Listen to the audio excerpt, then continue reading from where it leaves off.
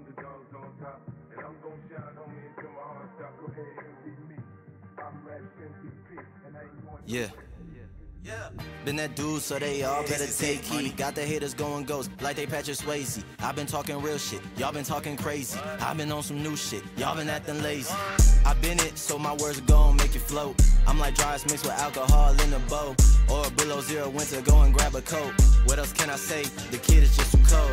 Never told a fib, was born just too bold. Never had to fold, but did break the mold. And as the story's told, if you didn't know, I'm running up the scope. This is DMO. Can you hear me? There's some of been minds, man, they better fear me. They need glasses, they can't see it clearly. I don't chase the money, it just like to come near me. Yearly, truly, my life is a movie. Took her on a date once, now she tryna groove me. I'm really that guy, they gon' have to sue me. Then had the juice, time to mix it like a smoothie. Groovy, they asked me how I get up, I told them had to start down. Found me some real ones, now I got a crew now. Met a loyal girl, 4 years later, that's my boo wow. And now I'm out here giving new sounds like boom pow.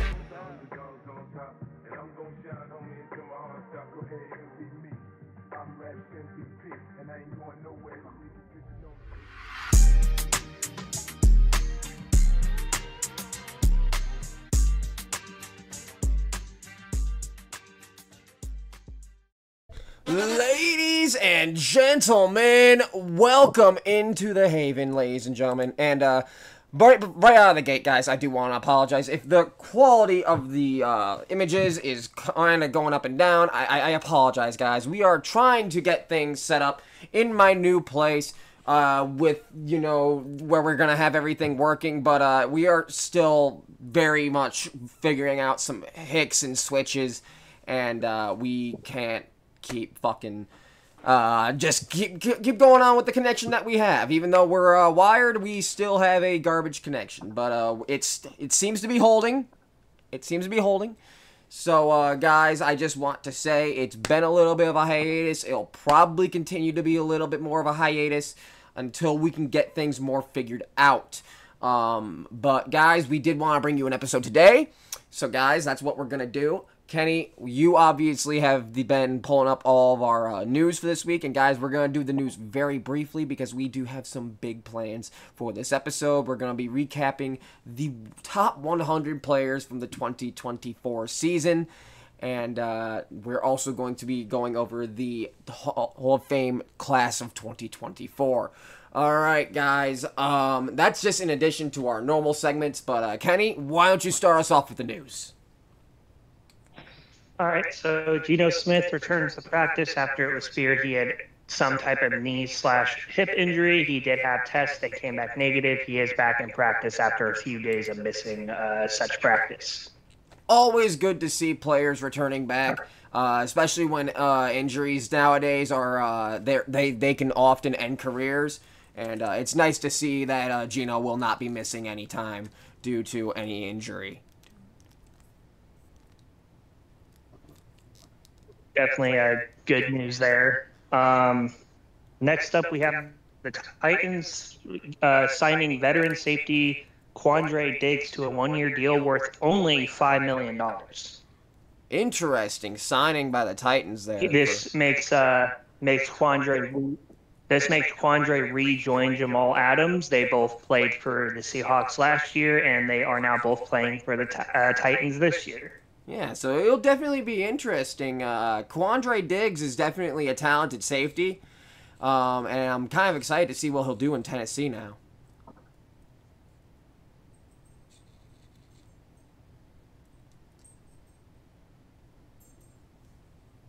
In the newly acquired L'Jarius Sneed in that Titans secondary, so that's going to be a fun thing to watch. Yeah, joining L'Jarius Sneed, that's definitely going to be fun to watch. Next up, we have the unfortunately rookie wide receiver Xavier Legette has been taken out of practice with a lower leg issue. There is no update on his current condition. There were X-rays yesterday, but nothing has surfaced on the severity of the injury. Well, that's always awful, especially when you hear about these brand new rookies coming into the league. You know, I'm sure he was very excited to start his NFL career, and you know, he might end up being just benched due to an injury, due to what happened before the season even starts. You don't, guys. Injuries before the season starts suck either way, but when you're a rookie, I feel like that's gotta suck just a little bit more.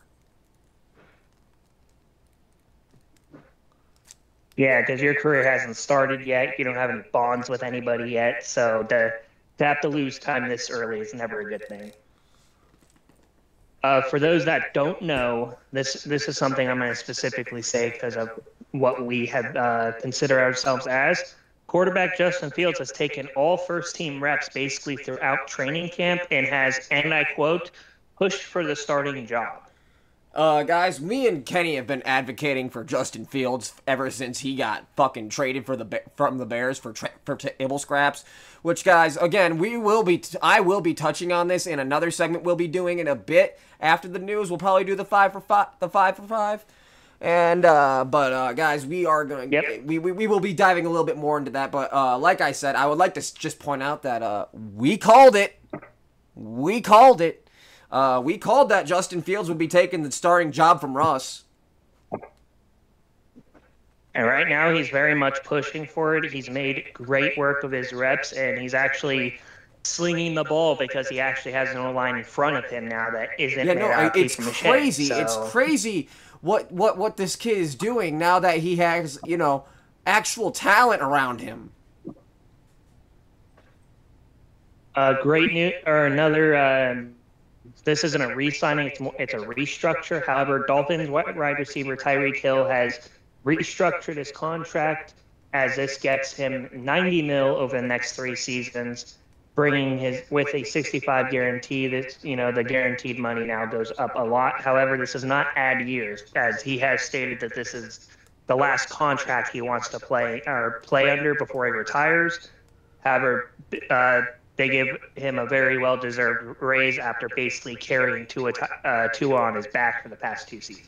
Well, we will be talking a little bit more about Tyreek a bit later during the top 100 players list because, guys, in case you didn't know, spoiler alert, Tyreek Hill was named the number 1 player in the NFL by NFL players. And we both have already said privately that we have a lot to say about that one. So that's we have a lot to say about a lot of the top 100. A brutal injury here out of Arizona. Offensive or outside linebacker B.J. Ojulari has suffered an ACL tear in his left knee. He's expected to miss the entirety of the 2024 season. That's brutal.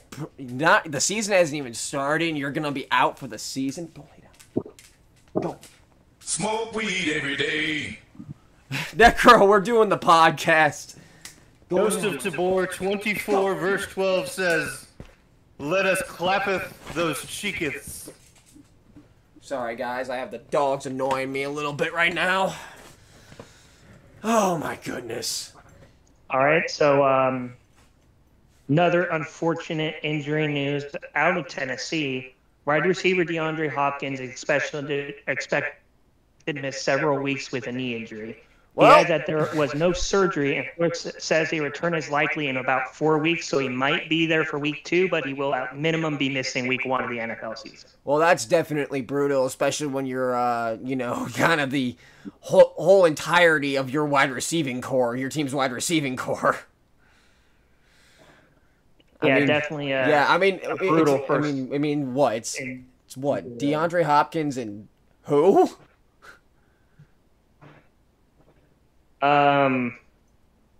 The only one I can name off the top of my head, I don't even think it's there anymore. So I don't know.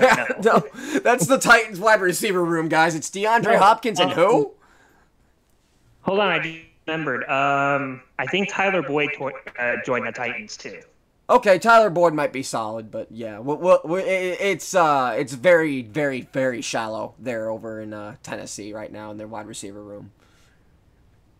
Another potential injury here, this time for Tampa Bay. Young standout linebacker Yaya Ube, I have no idea who the fuck that is, who was carted off the field today, was diagnosed with a high ankle sprain. He is expected to miss 4 to 6 weeks. So he's probably missing about roughly half the season due to a high ankle sprain. That's Well, if that time frame starts today, then he'll start probably week 3 or 4. But Yeah, he's lucky probably. it came But out you know, he's not gonna get any preseason reps. He's probably gonna be Very behind in as far as seasonal development. You and I spoke about this privately already, but the Chargers have announced quarterback Justin Herbert has been diagnosed with an injury to his plantar fascia. For those that don't know, that is the tendon connecting your heel to your toes. He is expected to be in a boot for 2 weeks and will progressively go back into action. Is still expected to play week 1. Yeah, that sounds like it. That sounds like it hurts alone, but it's definitely going to be rough for the Chargers starting out the season without their star QB, especially considering that the wide receiver room has kind of been emptied for them. But That's basically all we have on offense. yeah, really. That is about it. But yeah, definitely. But you know, at least who's your guy's second string? Easton Stick. Yeah, they got Easton Stick, and there has been some talk that I don't know if it will happen. But there is some talk that the Chargers might trade a 7th-round pick over to the team that one Joe Flacco is on to try to maybe seal that hole if he ends up missing time. Well, you know, at least Easton Stick is, you know, a solid QB2. He's a solid QB2. I'm not going to go as far as to say he should be starting anywhere, but he's definitely a solid QB2. And Easton Stick will also, you know, have all the preseason snaps behind him, so... You know, it could work out.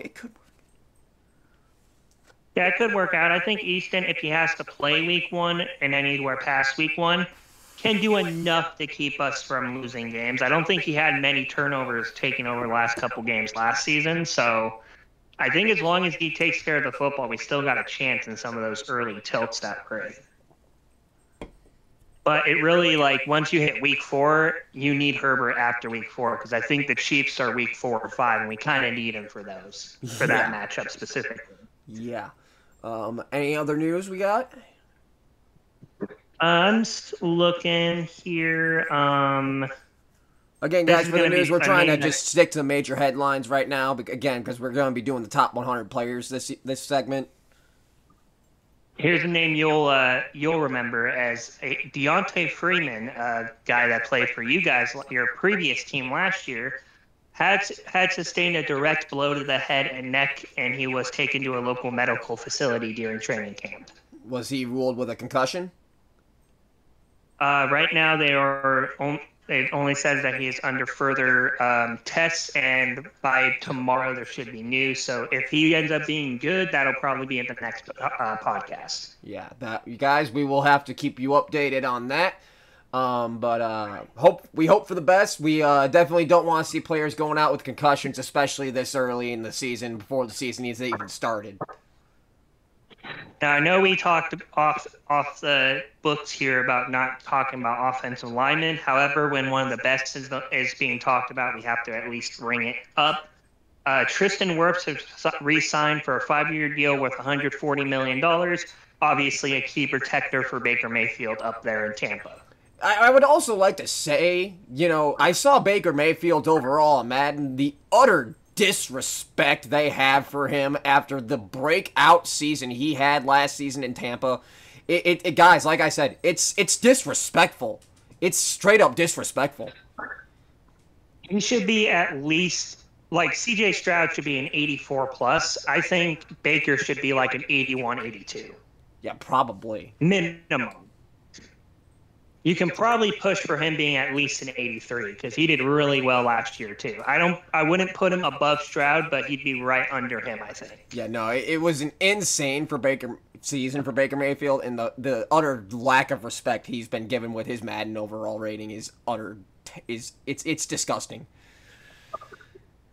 Okay, next big news here that we're going to talk about is the 4-year, $110 million extension worth $82.6 million for one DJ Moore. DJ Moore has been extended with the Bears, guys. I almost wanted to put this in my 5-5, but I ended up going a slightly different direction, and I will explain that when we get to the 5-5 segment. But DJ Moore, obviously a big weapon for Caleb Williams, the hopeful generational quarterback in Chicago, until you remember that they're the Chicago Bears and nothing good has ever come out of Chicago. But, I know we give Chicago a lot of shit, and I would like to say, now that we are past the Hall of Fame game, Bears fans, you're not winning the Super Bowl just because you beat us in the Hall of Fame game. You can calm down now. All right, so big D lineman injury. I didn't think we'd be bringing up much D lineman, but this one's kind of severe as the Lions lose veteran John Kromensky indefinitely with a torn MCL. Ooh. Again, guys, these are all major injuries. This is just training camp, guys. Like this is bad when our injury report is this big before the season even starts. Now, with slightly more positive news here, Cowboys star cornerback Trayvon Diggs has been officially removed from the PUP list, a positive development as he recovers from a torn ACL. Definitely positive. Obviously, as much as most people... it's good to see players coming off the PUP list, especially when our injury report this week has been rather big. With a need at safety, the Bills have signed veteran Kareem Jackson to a one-year deal. He is a former Texan and Broncos starter, and he lands in Buffalo at the age of 36. Good signing for Buffalo, in my opinion. You know, he may be a little bit past his prime, but definitely a solid signing. They're gonna need to bolster that defense. Panthers has placed running back Rashard Penny on the reserve list, as Rashard Penny did officially retire earlier this week. So we have a retirement. I think that's our first retirement report for this week. That indeed it is. It is definitely exactly that. The Falcons are signing veteran wide receiver James Washington. For those that don't know, he was with Pittsburgh for his career up to this point. Washington had 114 catches, 1,629 yards, and 11 touchdowns over 4 years in Pittsburgh. Obviously, he was always the wide receiver 2 or 3 on that roster. That's pretty impressive numbers for a guy that doesn't get looked at much. Yeah, no, definitely impressive numbers for a wide receiver 2 or 3. And unfortunately, more bad news here. Colts DN Samson Ebukam has torn his Achilles and will miss the 2024 season. Oh, man. God, our injury report this week is just stacking up, man. However, some good news also for at least the Lions. I know we weren't going to bring up much linemen, but they did re-sign Taylor Decker, once again a key defender to keep Goff off of his back as they try to become NFC North champions once more this year. Hell, I think the Lions are looking for a Super Bowl this year. Well, yeah, obviously you guys start with, as for the number 3 year, $60 million for one of the best tackles in the world. Yeah, no, absolutely. Let's see, anything. Oh, another one. Cowboys DN Sam Williams is feared to have torn his ACL as well. Another ACL tear. Oh, my. This one is not quite approved yet, as there hasn't been an MRI scan for him quite yet, but it is feared that is a ACL tear. This is definitely starting to add up, especially with the ACL tears. That seems to be the popular injury that players are going down with now. And here's one that'll, I know we don't like the Patriots, but this is kind of a really, really bad one to have to talk about. Patriots star D-tackle Christian Barmore is dealing with blood clots. He is indefinitely out as of now, and this could potentially mark the end of his career. Yeah, obviously, guys, again, we didn't want to touch on a whole lot of linemen, and there's obviously quite a few we didn't. Just big names. Some of the best in their position, and this one was definitely needed to be brought up because that's just a health condition. That's not even football related, guys, and that's definitely sad to see. We're hoping that he can recover and get back to playing the sport that he loves to play, but having a health condition that could potentially spell the end of your career is definitely scary. put it into perspective, guys, Barmore is only 24 years old, so he has a lot of career left, and it'll suck to see it if it's cut short like that. Rams quarterback Matthew Stafford have agreed to a term in terms of an adjusted contract. Source says he gets an additional $5 million this year, moving money forward to latter contracts as well, and an additional $4 million guaranteed roster bonus next year. Well, it looks like there's definitely strapping in for Stafford to be the long haul quarterback. That it appears they are. Definitely. I don't know how I feel Definitely about makes that, sense considering to that me. Stafford's getting up there in age now. Okay, yeah, I mean, that makes sense, but at the same time, you don't got nothing behind him, and you know next year there isn't a lot of quarterbacks to try I to guess that's grab also either, true. so. Yeah, no, you make an excellent point there. I mean, the chances of you finding the next Brock Purdy are slim to none. Exactly. Next up, we have one.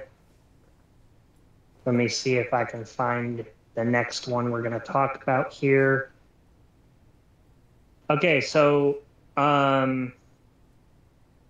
obviously we have the Packers striking a deal with Jordan Love, 4-year extension worth $220 million. That is an extension to stick with the Packers after a half a season of playing good football. And again, not guys, even we're going to great. be touching a little bit more on Jordan Love during the 5 and 5, and we will also be dissecting him during the player spotlight this week. So, guys, stick around.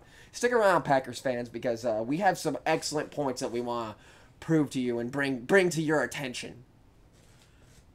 On July 26th, I think we're about to where we last left off on a podcast here. Yeah, that sounds about the Rams right. have officially placed legend Aaron Donald on the retired list. He is officially done with the NFL as soon as he hits that list. So, I mean, obviously we touched base on him earlier, in a few episodes ago, but obviously one of the best to ever do it. Not much else we need to say there. Yeah, absolutely, absolutely. We've touched on him before on the podcast, guys. Amazing career out of Aaron Donald, and we wish him the best in retirement. Obviously, the Dolphins have inked starter quarterback to turn the ball over to a $167.1 million contract over the next 4 years. And that I think, Another I guy think that that brings us to about where we left off, though. I'm doing a real quick look just to make sure there's nothing left here that's worth talking about. Here's one that we did not talk about, I know for a fact. The Patriots and safety Jabril Peppers have signed a 3-year contract for $24 million. Well, good for Jabril Peppers. We got another payday, And- guys. We got another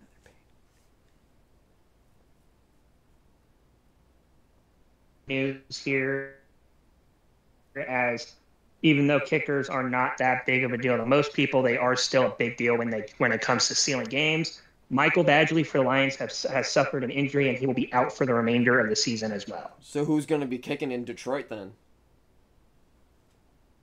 I don't know. I have not found anything about them signing a new kicker for sure yet. They might be working out a few and haven't signed one. Yeah, So- we'll probably have to keep you all posted yet- on that story as well. And it looks like that. Oh wait, one more signing. Wide receiver Cortland Sutton has signed a $15.2 million contract. Actually, no, he restructured his contract to get $15.2 million this season, including $1.5 million in incentives. As one of the few actually good players on that Broncos wide receiving core at the moment. Do we have any word on what his incentives are for his it- contract? Who? Do we have any word on what his incentives are for the contract? I don't believe they have anything on this one. I'm assuming it's probably going to have to do with yardage or touchdowns. Likely. Two more here.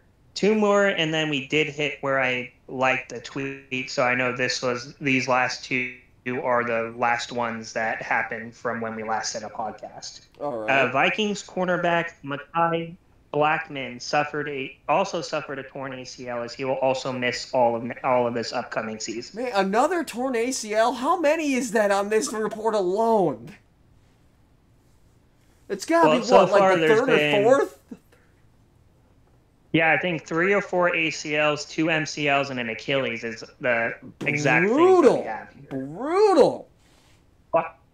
Last update here, DB Julian Love has re-signed with Seattle, signing a 3-year, $36 million contract.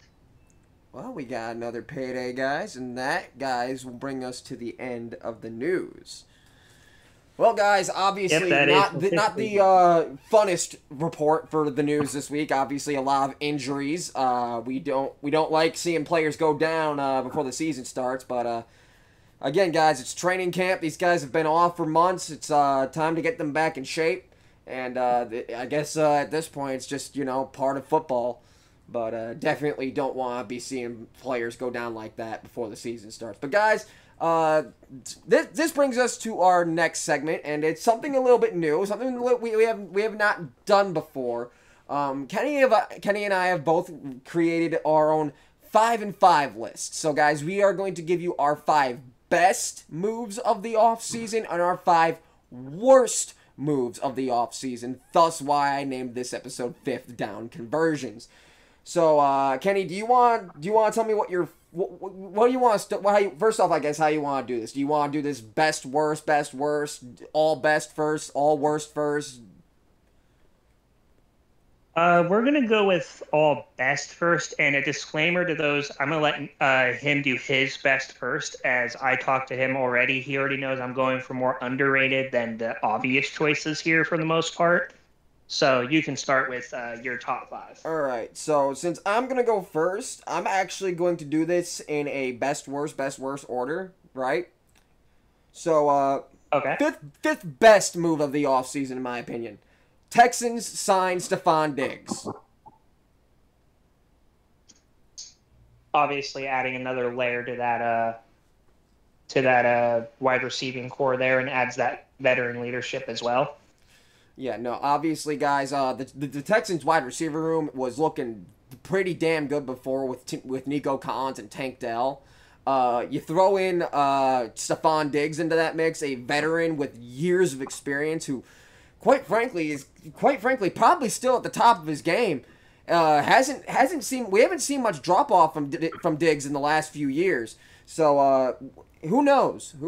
Is this going to be? Are we going to get? Is this finally going to be the year that Diggs shows his age, or is he just as good as advertised? So guys, right now I've got that as my 5th best. Like I said, I think that's a fantastic signing for the Texans. This is a young team looking to compete for a title this year. And again, guys, I touched on it last episode. The Houston Texans are going to win the AFC this year. All right, so that brings me to my 5th worst move of the year. The Falcons drafting a quarterback. Yeah, definitely feels like a waste of a first rounder there, especially with the signing of Kirk. If you would have signed a lesser name to a smaller contract, that would have made more sense. But at this point, it's like, that's a wasted pick. You guys now had Kirk Cousins, and we all thought you guys were going to be okay. What's the deal with Michael Penix? He's not going to fucking see the field until he's like 30. So yeah, his career will basically be over before he even plays a snap. Yeah, basically, and it's really sad to see. So Falcons, you unfortunately have been placed on my 5th worst move of the offseason to date.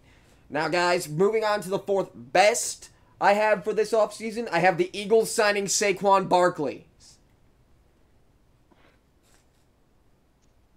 The quad god. The quad god. Saquon, I have tree trunks for legs, Barkley. Guys, very, very big signing for the Eagles. Obviously, they got him from division rival New York Giants. So that's definitely going to screw with the Giants' psyche, considering that that was probably the best player on the Giants' offense. So definitely a huge addition for Philadelphia there, signing Saquon Barkley to a big contract. But that will bring me to my 4th worst move of the offseason. And guys, again, we touched on this a little bit earlier. I have the Bears trading Justin Fields for essentially what was table scraps.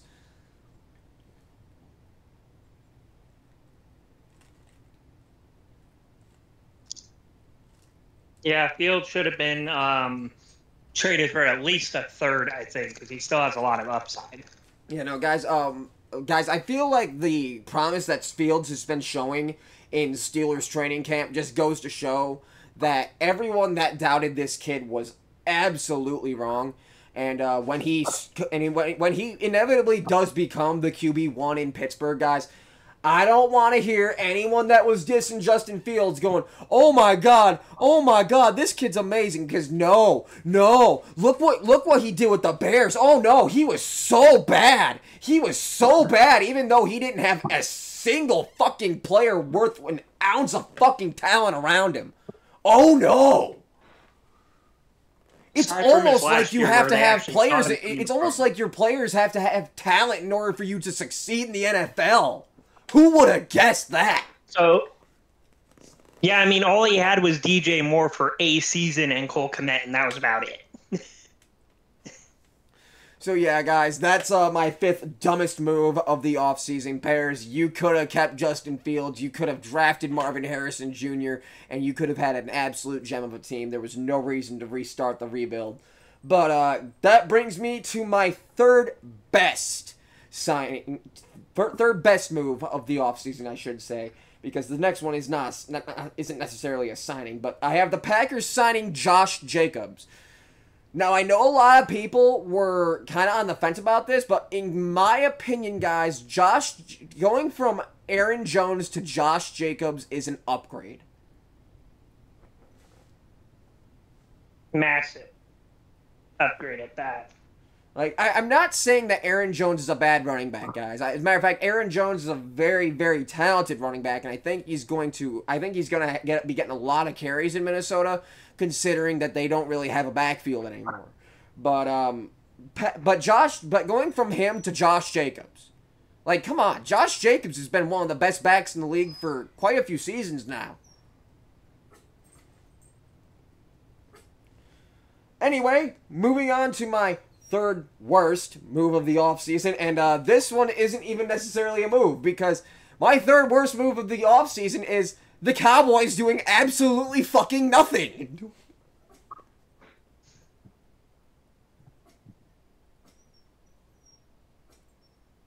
Kenny, keep them busy for a moment. I gotta go see what the dogs want. Alright, obviously Cowboys doing nothing. Well, they didn't do anything until like super recent, and then they finally did something, but even that something wasn't really that much. I mean, they added something that I guess they might have needed, which is a little bit of depth, but they didn't add any star power really to their roster. No, Ezekiel Elliott is not fucking star power. For those that think that he is, it's not 2016 anymore. Let's not act like it is. I think they signed Eric Hendricks back from the Chargers, but even that, it's like you're replacing Leighton Vander Esch with him, and there's definitely a level above for Vander Esch when he was healthy, but Eric Hendricks obviously still isn't a bad option, but you didn't get better at that position, so.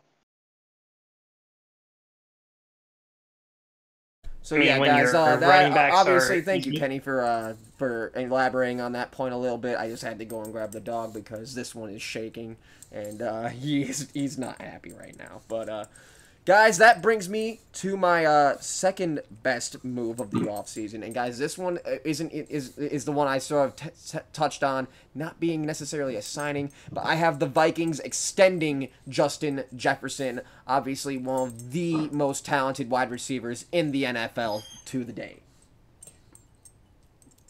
Lay down, Maya. Obviously, there's not really a debate there. He is almost everybody's one, and if he's not their one, he's their two. So,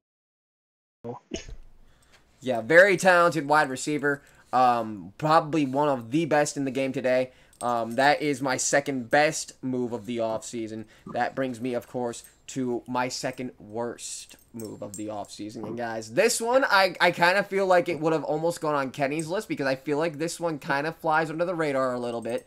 But I have the Browns not extending Flacco and rolling with Deshaun Watson.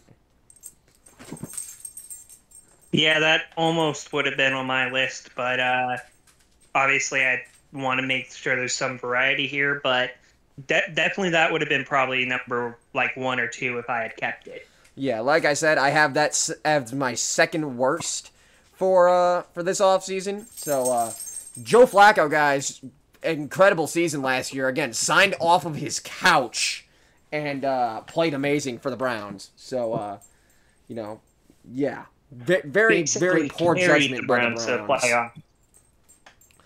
Anyway, that brings obviously me to carried the Browns to the playoffs. Yeah, obviously. Anyway, that brings me to my number one best move of the offseason. The absolute best move of this offseason, in my opinion, has been the Ravens signing Derrick Henry. Guys, this is a massive, massive upgrade for that Ravens backfield. Guys, imagine being a defensive player, right? And not only having to worry about Lamar, but now you also have to worry about King Henry. Yeah, that's a terrifying backfield. I mean, we've already seen Derrick Henry shove grown man souls out of their fucking body. Yeah, no, it's absolutely terrifying to think about. And, yeah, we definitely are going to be excited to see what Derrick Henry can cook up along with that offense of the Ravens. Guys, that, of course, will bring me to my final move, my worst move of this offseason, guys. Guys, I'm probably going to catch a lot of flack for this one, guys. I'm just going to throw that out there. But, guys, I have the Packers overpaying Jordan Love. I'm sorry, guys. I understand, Packer fans, that you guys are very high and mighty on this guy because, oh, we made the playoffs. Oh, we beat the Cowboys. When do you guys not do that? Right? You guys barely scraped yourselves into the playoffs by fucking joke of a fucking playoff ruling. You were literally the joke seed, and then you got the Cowboys in the first round. Whoop-de-fucking-do. You beat the fucking Cowboys. Now, if you guys had managed to beat San Francisco, maybe I'd have been a little bit more impressed. But whoop-de-fucking-do. You beat the Cowboys.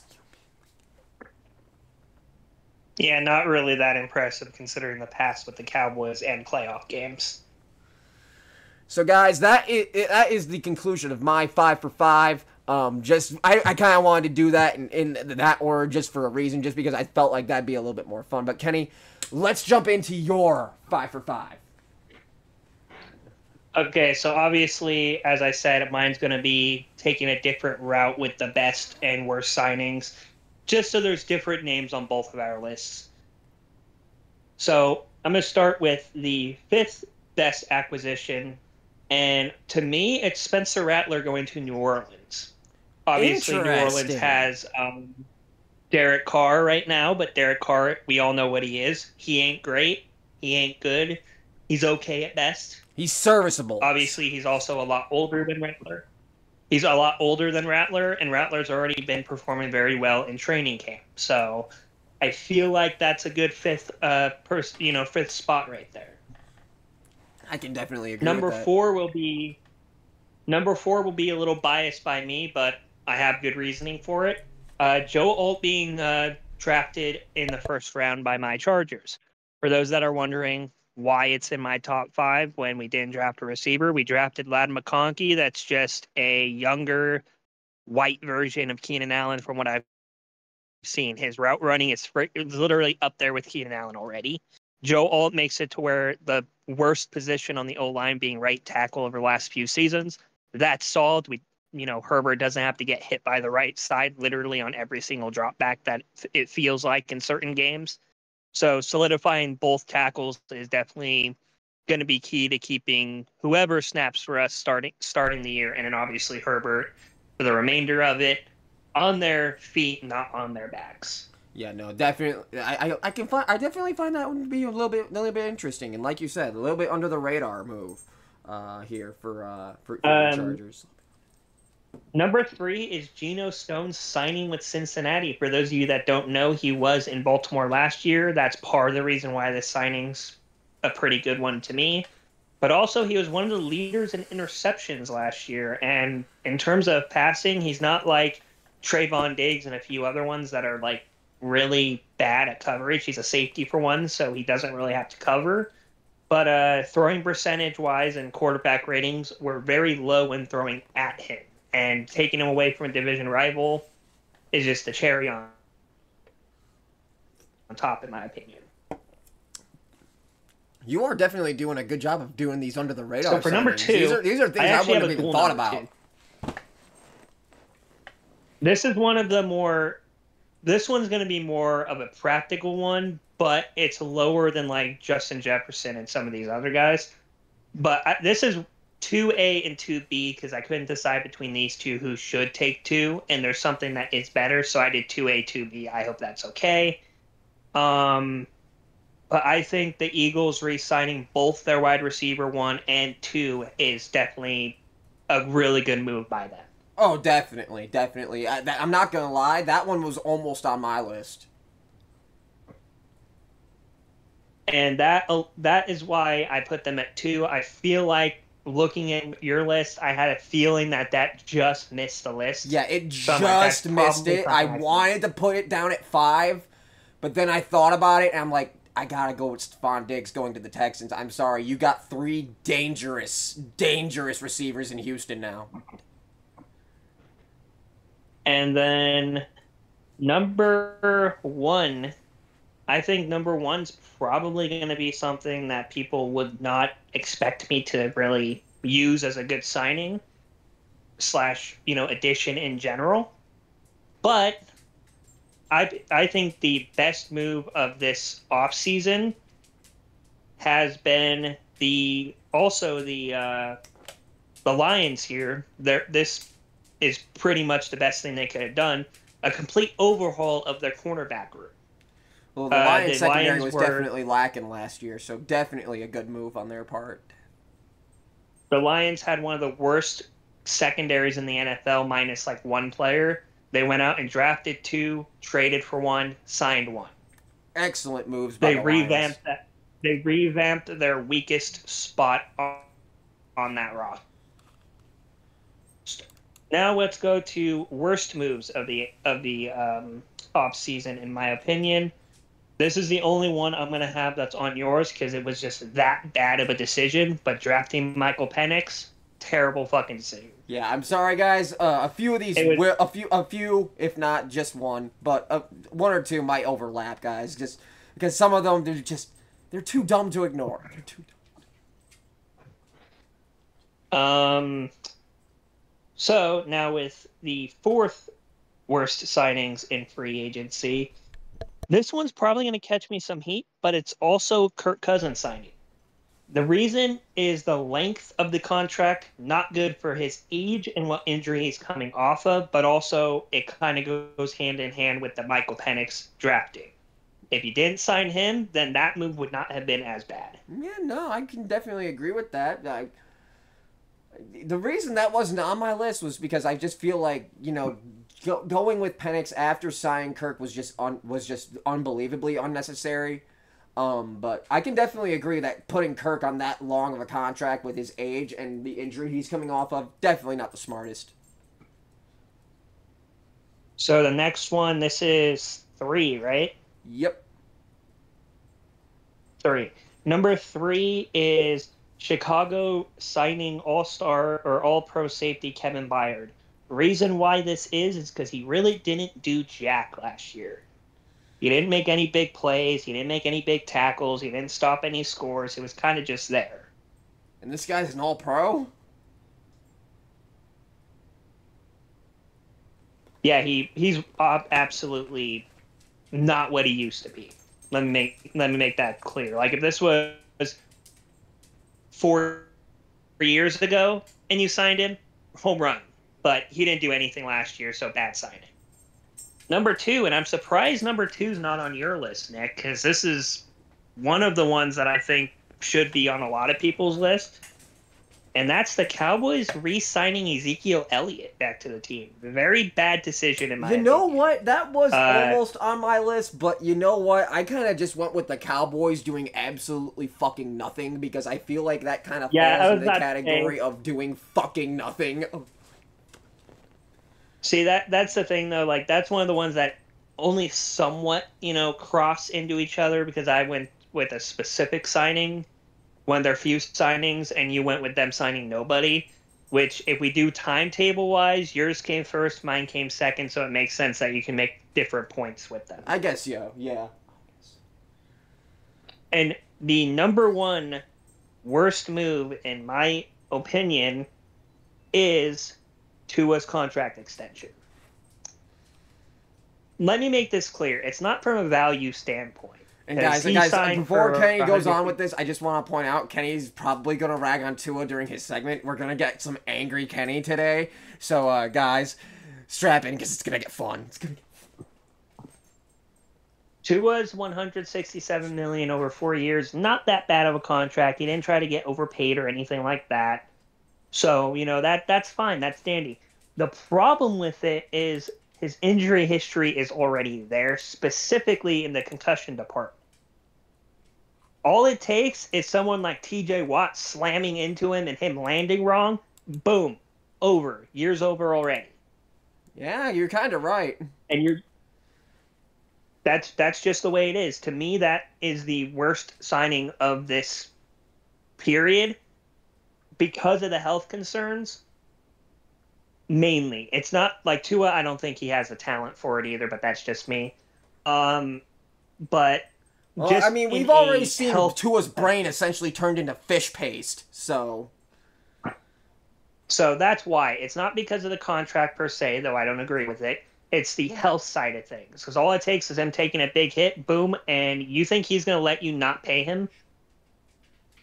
Yeah, no. Come on, dude. We know he's fucking egotistical. Definitely a dangerous signing by the Miami Dolphins. Dangerous not on the field, but dangerous due to his health concerns. But guys, that's just a little segment we wanted to do. We called that the 5 and 5 or the 5-4-5.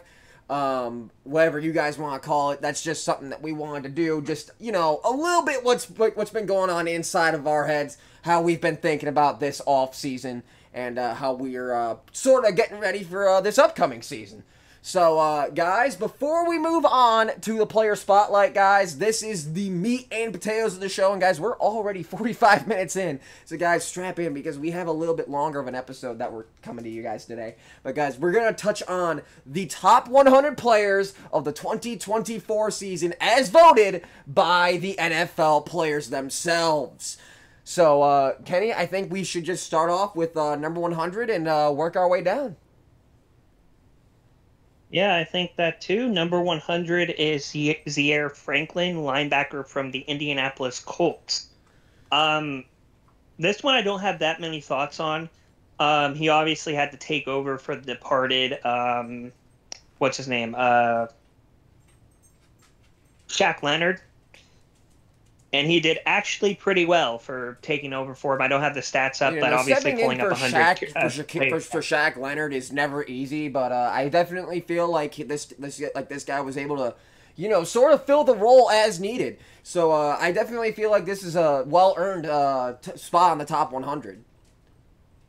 Levante David at 99 from Tampa Bay. Position? Just for fans out there. Yeah, we just want to touch on the position for the fans, just because we're going over a lot of people here.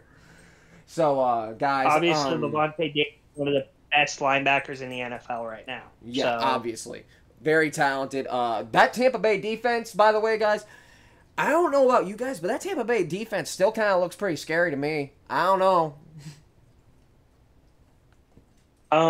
Here's the next one. Cameron Hayward, D tackle from Pittsburgh. Keep in mind, guys, this guy is in his mid-30s, I believe. Mid-30s, and you're still playing in the top 100, guys. That is impressive.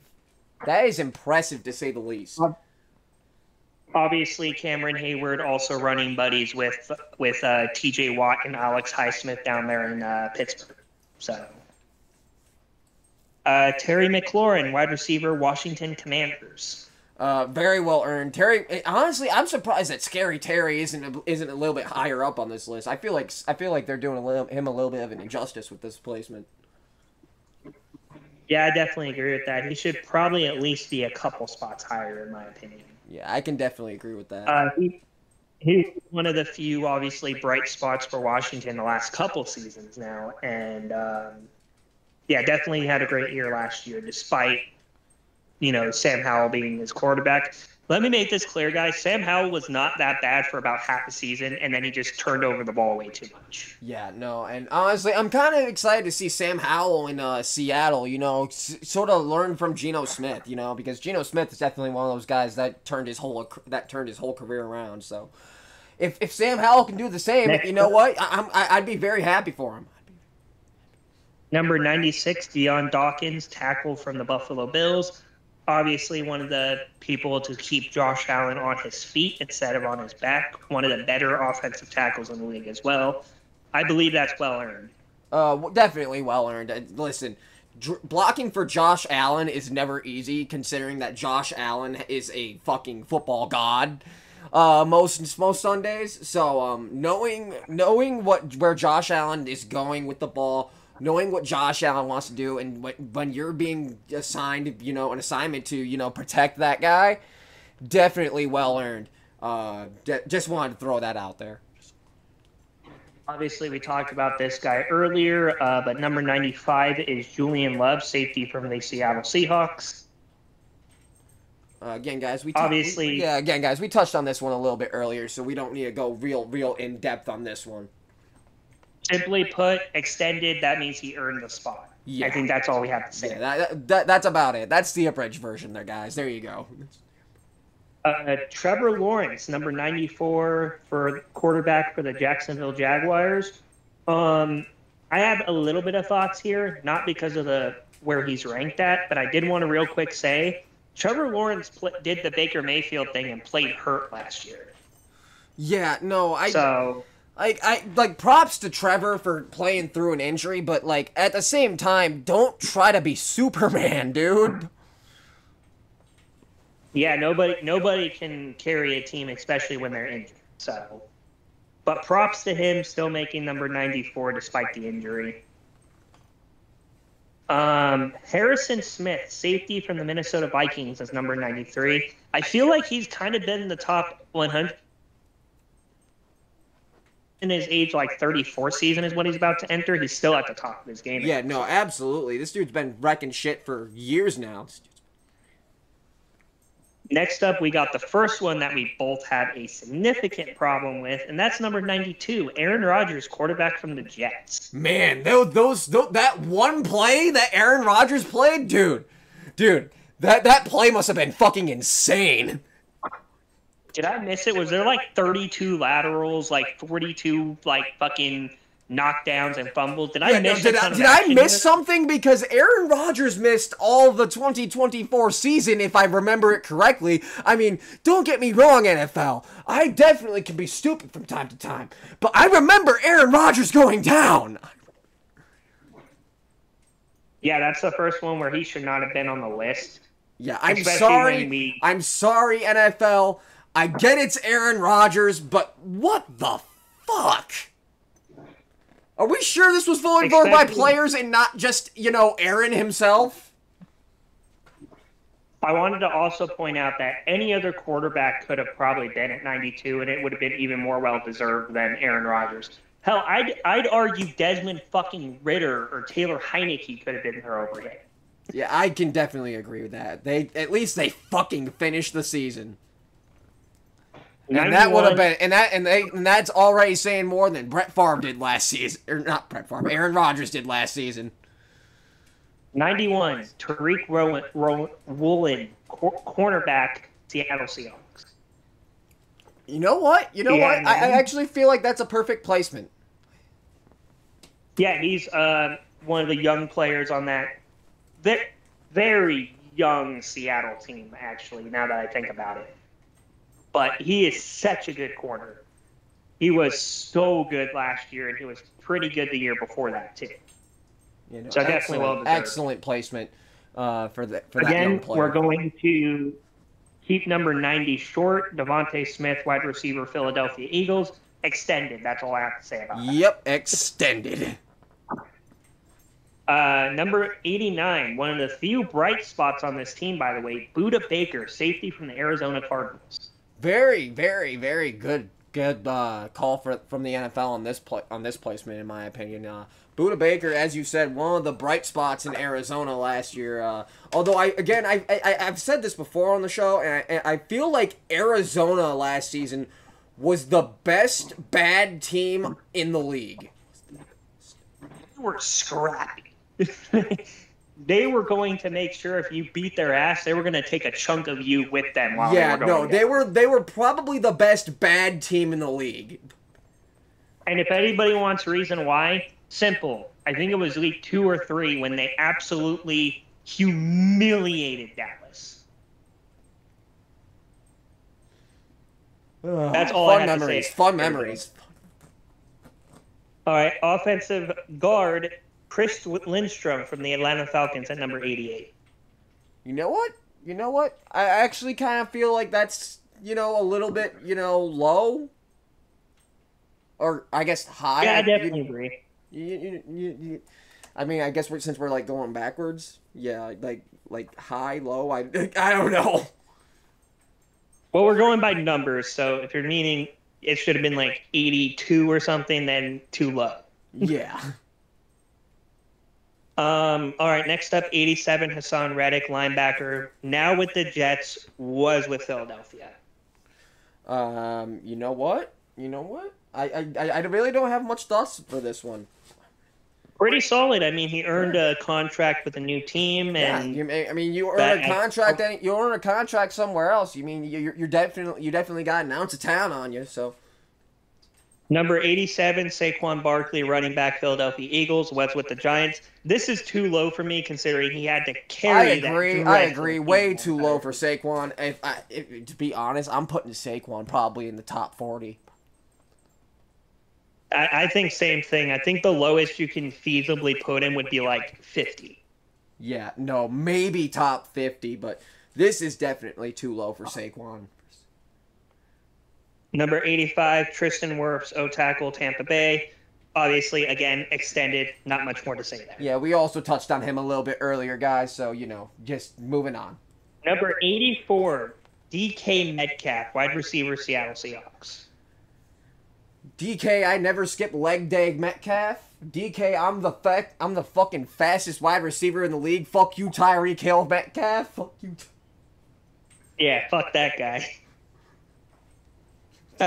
Either way, I think that might be a slight bit low, but not criminally low for him. Yeah, I can definitely agree with that. 83, Derwin James, safety, Los Angeles Chargers. You know what? I actually feel like that shouldn't be on there. I'm sorry. The Chargers just... as much as I agree that he was the bright spot in that Chargers secondary, the Chargers secondary was still the Chargers secondary. Yeah, really. If I don't see Asante Samuel somewhere up here, then I don't understand. Because, here's the thing. I think Derwin James at 83 she should be on the list, but I feel like Aaron Rodgers should be bounced and he should be number 95 or something. Yeah, no, Aaron Rodgers shouldn't be on this list, period. But I feel like we all know that. He was penalized a lot last season, but I also feel like he was almost targeted by the refs a lot too. So I don't know. I feel like 83 might be a smidge too high for him, but also I can kind of see why he's there too, considering who's below him. I guess that's true. 82, Montez Sweat, D-end, Chicago Bears. Go ahead and go in depth on almost that. Checking the dog. Single-handedly turn that Bears defense on.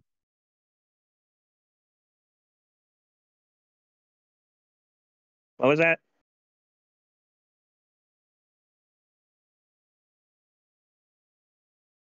One sec.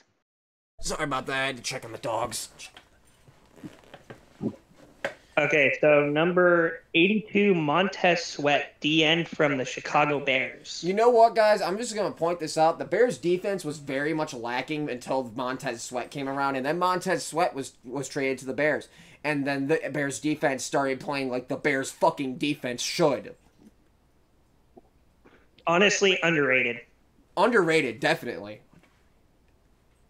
He should be in probably the 60s or maybe even the 50s, in my opinion. Yeah, I can definitely agree with Definitely not 81. Kirk Cousins, quarterback, obviously then Minnesota, now Falcons. And let's be honest here, if you look at his stats, if he didn't get injured, he probably would have been in the MVP conversation. But listen, we also have to play devil's advocate here. He did get injured, and like we said, Aaron Rodgers wasn't on this list because as we said, he missed the entire season. Kirk Cousins did not miss the entire season, but he definitely missed a large portion of it. He missed roughly half. Yeah, I don't know. I have very mixed feelings on that one. I feel like Rodgers shouldn't be on the list. Kirk should be where Rodgers is, and arguably Trevor should be a little bit higher.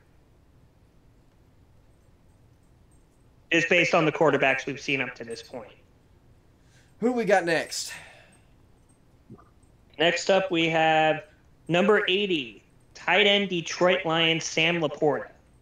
You know what? That's actually a very good one. Sam Laporta was a very, very, very good tight end last year.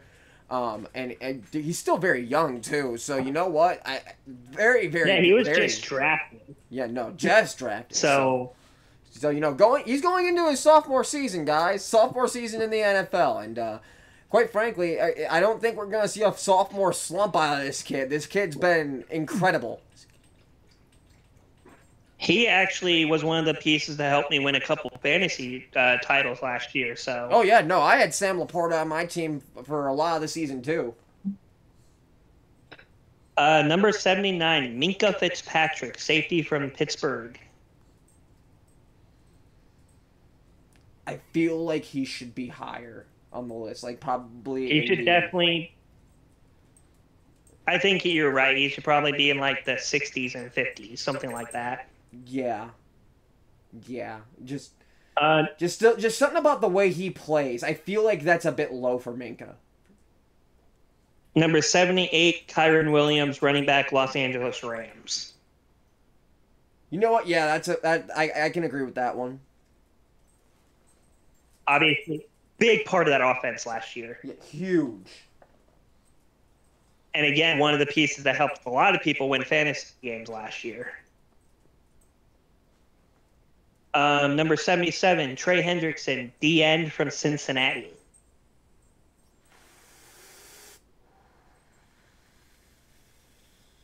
Obviously a pretty solid defender. I think he might be a little bit underrated here. A smidge. Yeah, no, I can definitely agree with that. Sorry, it took me a minute to respond. I was smoking that. But, yeah. I can definitely agree with your statement there. Might be a little bit low, but at the end of the day, you know, I feel like he's still got a lot to show us. So. Number 76, Drake Greenlaw, linebacker, San Francisco 49ers. Another part of that lethal 49ers defense, guys. You can tell just how much of an impact he has on that defense when he went down in the Super Bowl and that defense almost looked discombobulated the rest of the game. Yeah, no, they really did. Number 75, my quarterback, Justin Herbert. I feel like he should be higher. I'm sorry. He should definitely He's the only thing that carried the Chargers to any shred of relevance last season.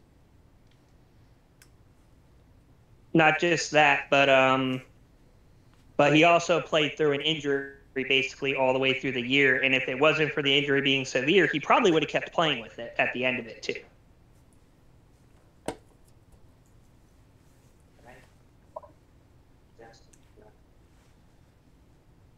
Who we got next?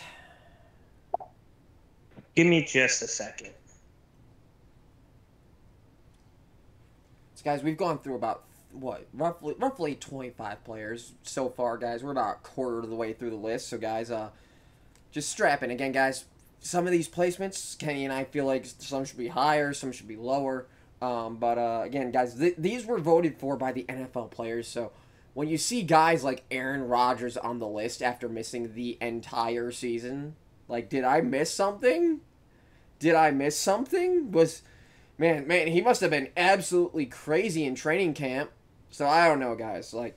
This is supposed to be voted by the NFL players, and I get that a lot of NFL players fear Aaron Rodgers, but come on, guys. Come on.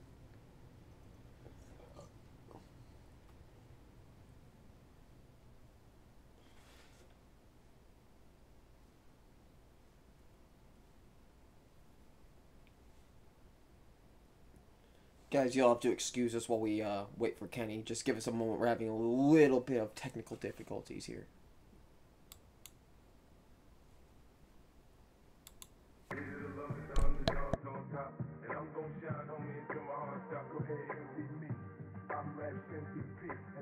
Yeah.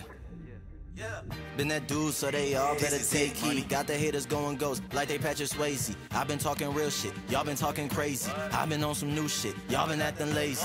I've been it, so my words gon' make it float. I'm like dry ice mixed with alcohol in a bowl, or below zero winter, go and grab a coat. What else can I say? The kid is just too cold. Never told a fib, was born just too bold. Never had to fold, but did break the mold. And as the story's told, if you didn't know, I'm running up the scope. This is DMO. Can you hear me? There's some of Ben minds, man, they better fear me. They need Sorry about glasses, that. I they had to can't talk see to it my clearly. landlord I real don't quick. chase the money, it just like to come near me. Yearly, truly, my life is a movie. All right, so obviously we mentioned Justin Herbert kind of carried that team. Had he not had a serious injury, he probably would have finished the year too. So I think 75 is properly rated for him. Maybe Yeah. that's the lowest I think you can possibly put him. I Yeah, think he should be in probably. the 60s or 50s. So we're about, what, quarter of the way through Number this 70. now?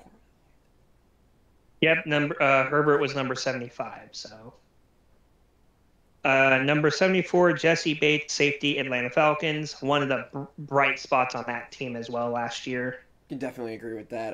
The Falcons did not have a fantastic defense, guys, but Jesse Bates is definitely one of the more talented players on that Falcons defense. Next up, 73, Jeffrey Simmons, D-tackle from the Titans. I'd say that might be a little bit underrated. He actually had a lot of game-altering sacks on people. In fact, when they played the Dolphins and upset them, he was a large portion of how that comeback happened.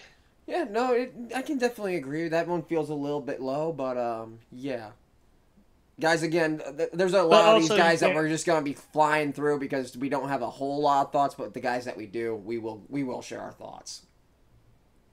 72, Garrett Wilson, wide receiver, New York Jets. Again, basically had to carry that offense with a shit I mean, we all quarterback already throwing know down when I here. was drafted to the Jets on my fucking, little run I was doing on fucking Madden 24, Garrett Wilson was the only guy I could throw to. Everyone else would drop everything. Number 71, Laramie Tunsil, O-tackle from the Houston Texans. One of the top tackles in the game still. Again, never looked like he let anyone even get a fingertip on Stroud last year. Yeah, no, absolutely. Well earned. Number 70, I think almost criminally underrated receiver throughout his career, Amari Cooper, wide receiver for the Browns. You know what? He is kind of underrated as a receiver, guys. Amari Cooper isn't a guy that isn't a guy that's gonna get you a ton of touchdowns every week. But I'm not gonna lie, guys. I actually started playing him as my flex a few weeks last season, and he actually did kind of well as a flex. Yeah, I agree. Cooper Kupp, number 69 for the wide receiver for the Los Angeles Rams. I mean, this is a guy that just led the league in receiving yards a season ago. So. Obviously missed some time last year, but still had a pretty wild stat line. I mean, yeah. Next up, Danielle Hunter, D-end with Houston. Now, obviously, prior was with the Vikings. Was one of the sack leaders for a while last year. And you know what? That's just another dangerous piece for that Houston defense. It's just a smidge underrated for him, but not too bad. 67, Teron Armstead, O-tackle from the Dolphins, or now with the Dolphins. I believe he... Oh, wait, no, he was with the Dolphins last year, too. pretty solid. I don't think he let up very many sacks last year, so Who we got next? not much else to say there. Number 66, Brandon Ayuk, wide receiver for the San Francisco 49ers. I feel like that's low. One of Brock Purdy's favorite targets, might I add. Yeah, no, But yeah, that's kind definitely- of why I feel that's low. Number 65, Jordan Poyer, safety, Miami Dolphins, former Buffalo Bill. Did have some injuries last year, but when he's on the field, he actually plays really well. So I think that might be a smidge overrated in my opinion, though. You can probably drop him a couple spots. Yeah, I can definitely agree with that, but overall, not a bad placement. Number 64, Patrick Queen, linebacker with the Steelers now, former Raven. He was kind of the captain of that defense. He kind of was, and you know what? That's gonna be good for the Pittsburgh defense, because again, the Pittsburgh Steelers guys is a team that is looking to compete, even though they haven't really been competitive the last few seasons, despite what their records show. Definitely agree. Then we got Jalen Waddle at 63, wide receiver, Miami Dolphins. So we have the other receiver in Miami also making the list. Not nearly as high as the other one, though. One of, if not the best wide receiver twos in the league right now. Yeah, you can argue he's the best wide receiver two in the league, but I think you can also argue he's like third or fourth best. Oh yeah, Jalen Waddle definitely. For you fantasy buffs out there, definitely worth looking at as a wide receiver one for you. Just in your fantasy league, guys. Next is number 62, Bradley Chubb, also with the Miami Dolphins, linebacker. I didn't really hear his name that much, so I feel like he's a little bit overrated here. I don't know. I can kind of agree with that. Very mixed feelings on that placement. Number 61, Justin Madubuike, D tackle for the Baltimore Ravens. Madubuike, one of the funnest names to say in the NFL. Also, this is another one, extended. Don't have to say anything else. Yeah, just extended. Number 60, this is one of your boys here, Tam, not in real life, but in fantasy. Raheem Mostert, running back for the Miami Dolphins. Yeah, I did have Mostert a lot last season. You know what? Despite his high age, guys, Mostert is still producing. I'm not going to go and call him one of the best backs in the league, but he's definitely underrated because people just assume he's washed up because of his age. But, guys, he's still producing. He's a good two as part of a 1-2 punch. That's I can the best definitely way agree with that. Number 59, Bobby Wagner, linebacker for the Washington Commanders. Obviously, way past his prime now, but still, well past his he prime. produced a little bit. He produced pretty well with the Seahawks last year. Yeah, no, as long as you're producing, guys, I feel like you have a name on this list. Go lay down. Number 58, this is one that I think might be underrated a little bit here. Christian Wilkins, DT with the Raiders, was with Miami. Led that team in sacks, by the way. Yeah, I can definitely agree with that being slightly underrated. I wouldn't go too much higher, though. Yeah, I'd say instead of him being 58, maybe put him at like 55. Yeah. Number 57, one of the few bright spots on the Denver defense, Justin Simmons, who is still a free agent currently at safety. Imagine a free agent being on the top 100 list and he's still not signed, bro. Yeah, that's fucking wild, to say the least. Yeah, I know. Crazy. Number 56, Stephon Diggs, wide receiver with the Texans now, former Buffalo Bill. Kind of carried that offense for the first half of the season, but kind of disappeared for much of the second half.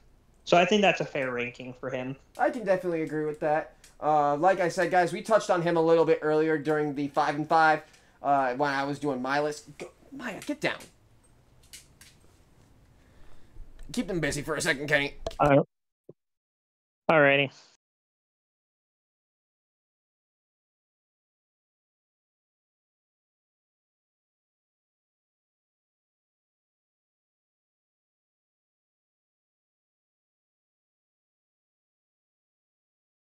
All right, guys. But yeah, the Stephon Diggs signing, obviously, with the Texans / trading, I guess, was definitely a big move for them. And I don't know if Stephon Diggs is the 1, 2, or 3 there in Houston, but honestly, who cares? He's going to probably get quite a few targets.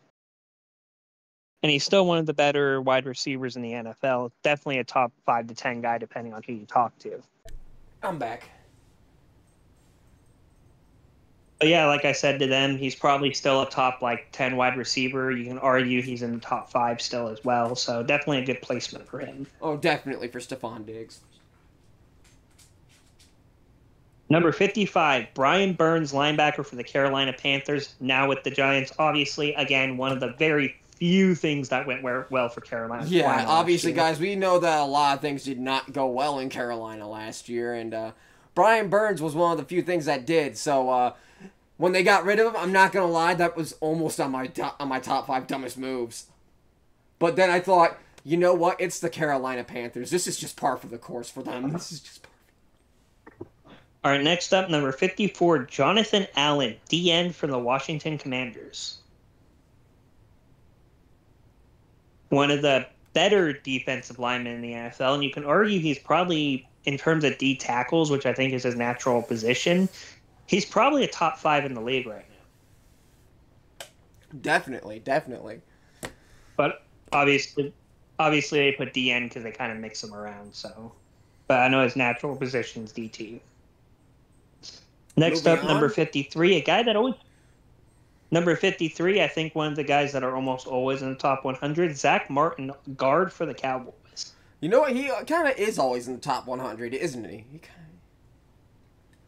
Yeah, and he honestly one of the few Cowboys that almost always deserve a spot too. Quite frankly, really it's deserved. I mean, he's definitely one of the best in his position right now. It's just unfortunate that he plays for the Cowboys. It's just... Number 52, PS2, cornerback for the Denver Broncos. Yeah, I remember my PS2. Oh, not that PS2? Yeah. No, the player, Patrick Surtain II.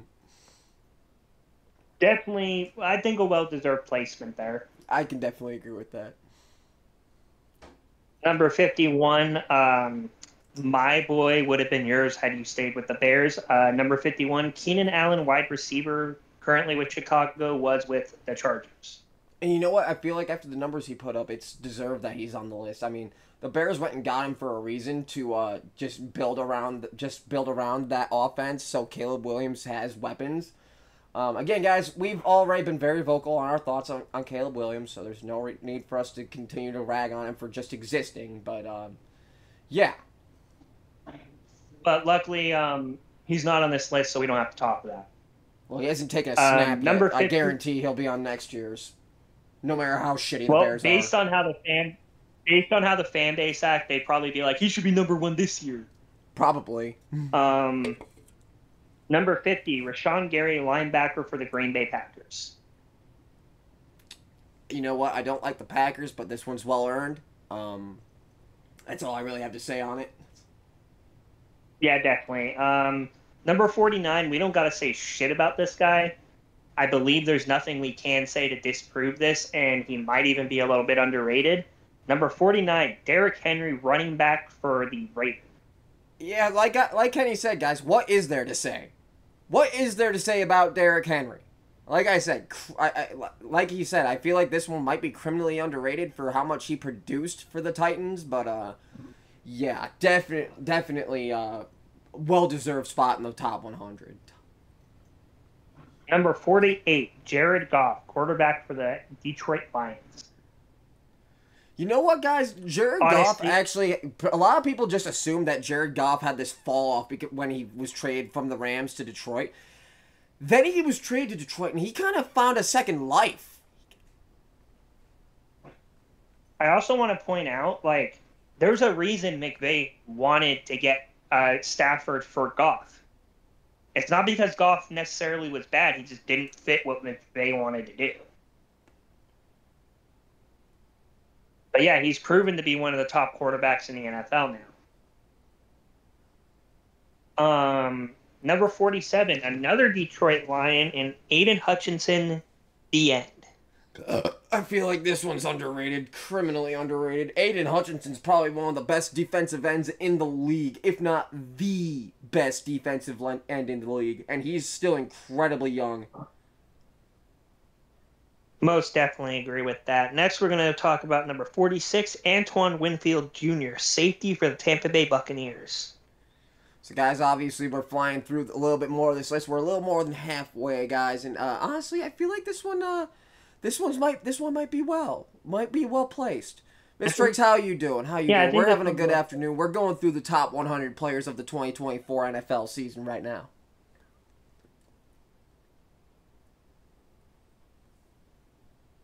Number 45, I don't think we have to debate too much on this one, though some might think he's a little bit underrated here. Jamar Chase, wide receiver, Cincinnati Bengals. I can definitely agree that's underrated, but like you said, what's there to say about Jamar Chase? Jamar Chase is just an absolute stud, and quite frankly, he's still producing. He's still very, very young, and yeah, I feel like as we get deeper into Jamar Chase's career, we're only going to see him go up this list. I feel like the lowest you can put him is probably number 5 or 6 wide receiver in the NFL, in my opinion. Oh, easily. Jamar Chase all that dude does is catch big touchdowns. Number 44, Demario Davis, linebacker for the New Orleans Saints. You know what, guys? The Saints, everyone, as your name tree said, guys, the Saints are marching into hell. But Demario Davis is definitely one of the more talented players on the Saints defense. Definitely one of those big names that you want to keep around if you are the Saints. Although, again, if you're the Saints, how the hell are you going to do that? Yeah, definitely got themselves in cap hell. Number 43 is Kyle Hamilton, safety for the Baltimore Ravens. I feel like that might be a little bit low. Because I understand, like, Lamar Jackson was placed number 2 on the list. At least I think he was number 2. I know he was top 5. But I know there's a lot of people out there that say, well, the defense does everything and then Lamar gets all the credit. So I feel like this might be a little bit low. But at the same time, I don't agree with the people that say, well, Lamar's just getting all the credit for the defense. Because it's not just the defense. I mean, you can probably put him a spot or 2 higher, but I think that's the max for him, considering where he is on the list. Number 42, we already brought his name up once earlier, but 42 is Matthew Stafford, quarterback for the Los Angeles Rams. Again, guys, not a guy we need to talk a whole lot on. We touched on him a little bit earlier during the news briefing. So, moving on. Number 41, Lane Johnson, tackle for the Philadelphia Eagles. Now this one's interesting because Lane Johnson kind of is like a player that no one knows, but he's kind of one of those unsung heroes of the line, you know? Yeah, kind of like he just does his job. Like he doesn't talk very much, media-wise. And he just does his job. Yeah, no, his name isn't mentioned. Quite frankly, that's what you gotta do in the NFL. It's the same thing in any sport. As long as you do your job, you're good. And quite frankly, that's all this guy does. He does his job. Number 40, Davante Adams, wide receiver for the Las Vegas Raiders. Oh man, Davante Adams, the fall off he's had with the Raiders. I keep seeing him fall lower and lower on this list when he was such a great receiver when he was playing with Aaron Rodgers. But at the same time, I understand he left for Las Vegas to play with Carr. Then they got rid of Carr. What are you gonna do if you're Davante Adams? Hey, for those that didn't watch wide receiver, by the way, or receiver, he almost fucking left because of Jimmy G. Yeah, like what are you gonna do if you're Davante Adams? Like you're easily like a top receiver in the NFL, but you just have the worst guys that could possibly be throwing you the ball right now. Yeah, like I feel sorry for Davante, man, going from Hall of Famer to Hall of Bust real quick. Yeah. Next up, we have number 39, Joe Shiesty, quarterback for the Bengals. Joe Burr! And honestly, like, I think it's properly rated despite him missing quite a few games.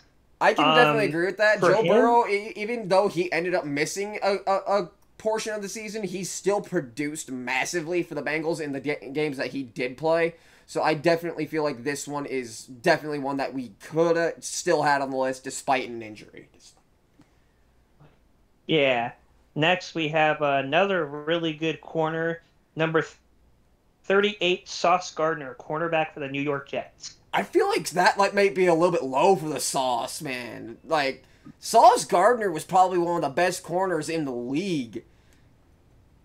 Not to mention the dude's just a fun guy. Like, for those of you who don't know, guys, Sauce Gardner, easily, Sauce Gardner just gives off bro vibes. He really does.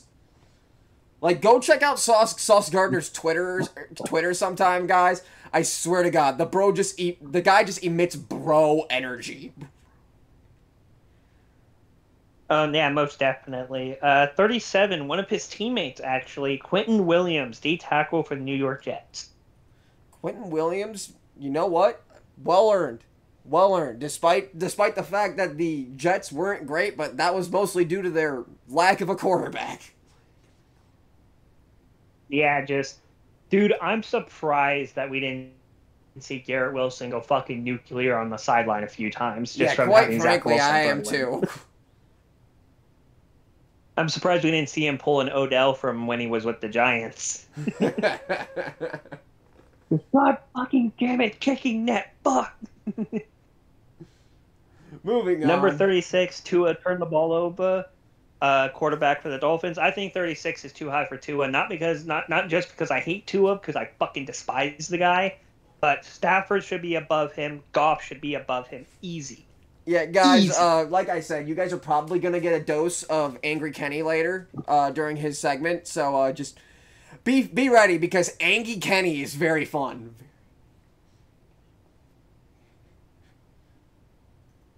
Anyways, what are your thoughts on Tua being number 36? I'm sure you kind of echo my thoughts a little bit there.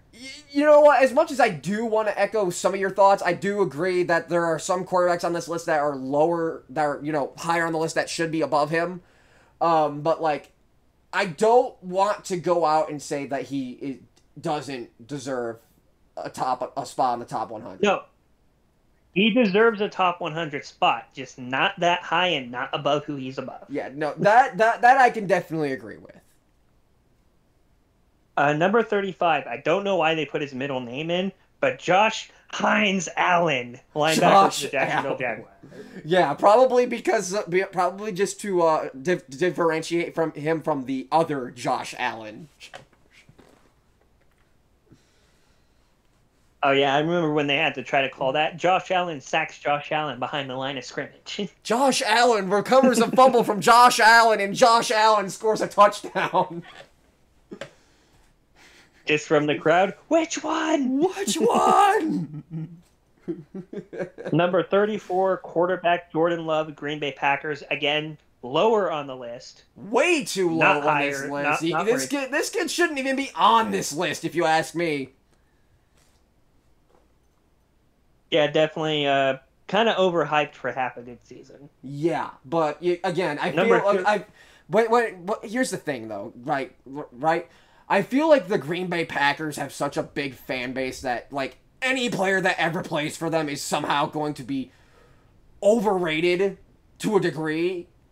But like the amount of glazing that's going on with Jordan Love, guys, is absolutely ridiculous. And honestly, guys, like my segment this week might not even be on Houston. It might just be me ragging on Jordan Love for a little bit.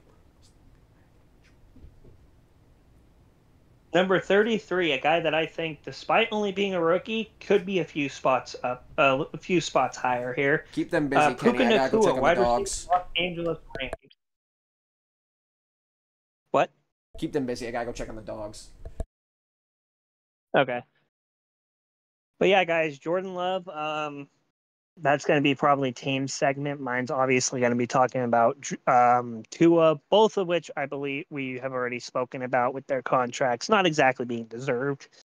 Also, guys, my segment won't just be on Tua. and the Dolphins, it'll be a lot more about the Cowboys. So just so you guys are aware of that, it's not going to have really anything to do with the Chargers themselves, because I think I've already stated a lot of my thoughts going into, preseason action so far, what I think is going to happen. Maybe we'll retouch base with the Charger specific stuff in, another few episodes when we're actually into the regular season. But for now, I think that's... All right, I'm back. Sorry about that. It's best for me to use my segment to address other teams. Yeah, sorry. I had to step away and keep an eye on number dogs. 30. Number 33, wide receiver, Los Angeles Rams, Puka Nacua. You know what? Puka, I feel like he's being underrated on this list. Puka was probably one of the best receivers in the league last year, and not to mention, late round gem. Yeah, absolute fucking diamond in the rough, to say the least. And dude came out of fucking nowhere. Rams fans thought they were done after Kupp was going to miss 4 games, and Puka's like, no, I'm here. What do you mean? Yeah, no, Puka literally came out of nowhere and said, no, we're not done. I'm going to do this now. Number 32, Quincy Williams, linebacker for the Jets. Honestly, properly rated in my opinion. He wasn't mentioned a ton, but again, he was part of a defense that had to be on the field a lot of the time. Yeah, but here's my beef with this one, right? The Jets' defense it's not even just the latter half of the season. After essentially what was like week 3, essentially, the Jets' defense kind of just gave up, right? Yeah. So like there's my beef with that one.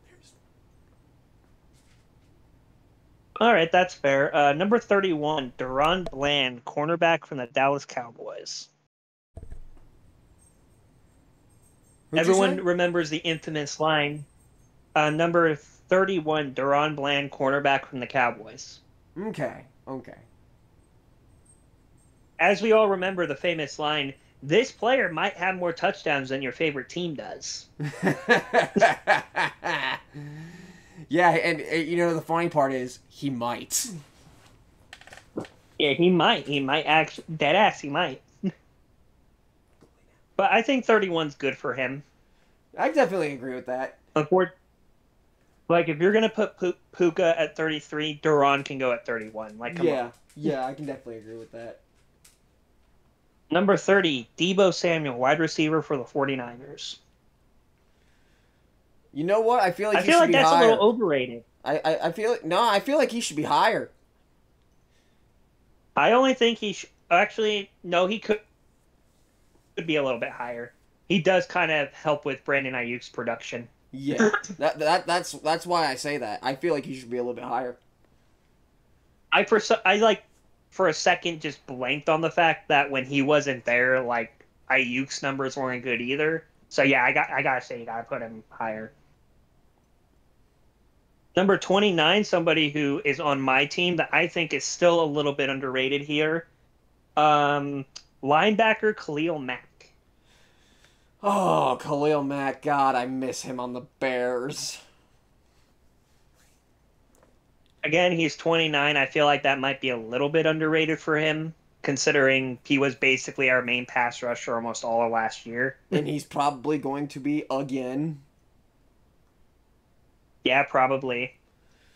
I mean, Khalil Mack and Joey Bosa, I mean, that's already a lethal combination, so... it's like, actually, like, guys, I'm just going to say it now because, I want to give you guys the full dosage of Angie Kenny, but I feel like now that the Chargers are actually being coached by an actual adult and not some idiot that needs to be launched into the sun, I feel like they actually could start making some noise. Yeah, and Khalil Mack, what do we have to say about him that isn't already said? Yeah, for real. Like, the dude's a fucking monster. I mean, he single-handedly, him getting traded away by the Raiders single-handedly made their defense look like shit until Max Crosby showed up. For real.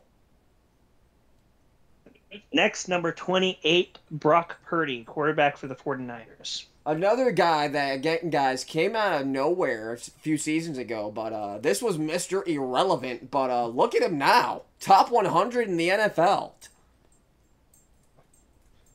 Not to mention, for those of you that don't remember, his first start, he beat Tom Brady. Yeah, no. What a way to start. Make a statement. Number 27, Nick Bosa, D end, 49ers. Well earned. Well earned. I think he might be a little.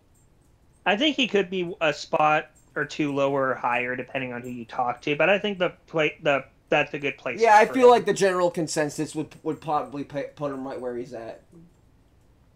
Number 26, a guy that I think is definitely underrated here, wide receiver, Tampa Bay Buccaneers, Mike Evans.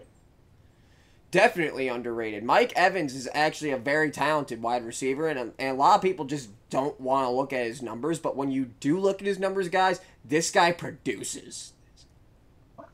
Like, I don't think he's had a season without 1,000 yards yet. I don't think so either. And keep in mind, quite a few of those were with Jameis fucking Winston. Yeah, crazy. Number 25, Jalen Ramsey, cornerback, Miami Dolphins. I believe that's too high. I believe that's a bit too low. The reason why I believe that's too high is he missed a good chunk of the beginning of the year and didn't do a ton when he got back. Well, I guess you make an excellent point there. The reason the only reasoning I have for him being too low is it's Jalen Ramsey, guys. It's Jalen Ramsey. Yeah, see that you're using name value. I'm using what he actually did. Keep in mind, if we get mad at people for putting Rodgers on the list, we got to get mad at him here too. I guess that is true. So yeah, no, I can definitely agree with your take here. 24, Dexter Lawrence, DT, New York Giants. Literally one of like 4 things that went well for them. Yeah, for real. Dexter Lawrence, absolute shit record. Number 23, I'm going to say underrated just because of what we learned in the show receiver.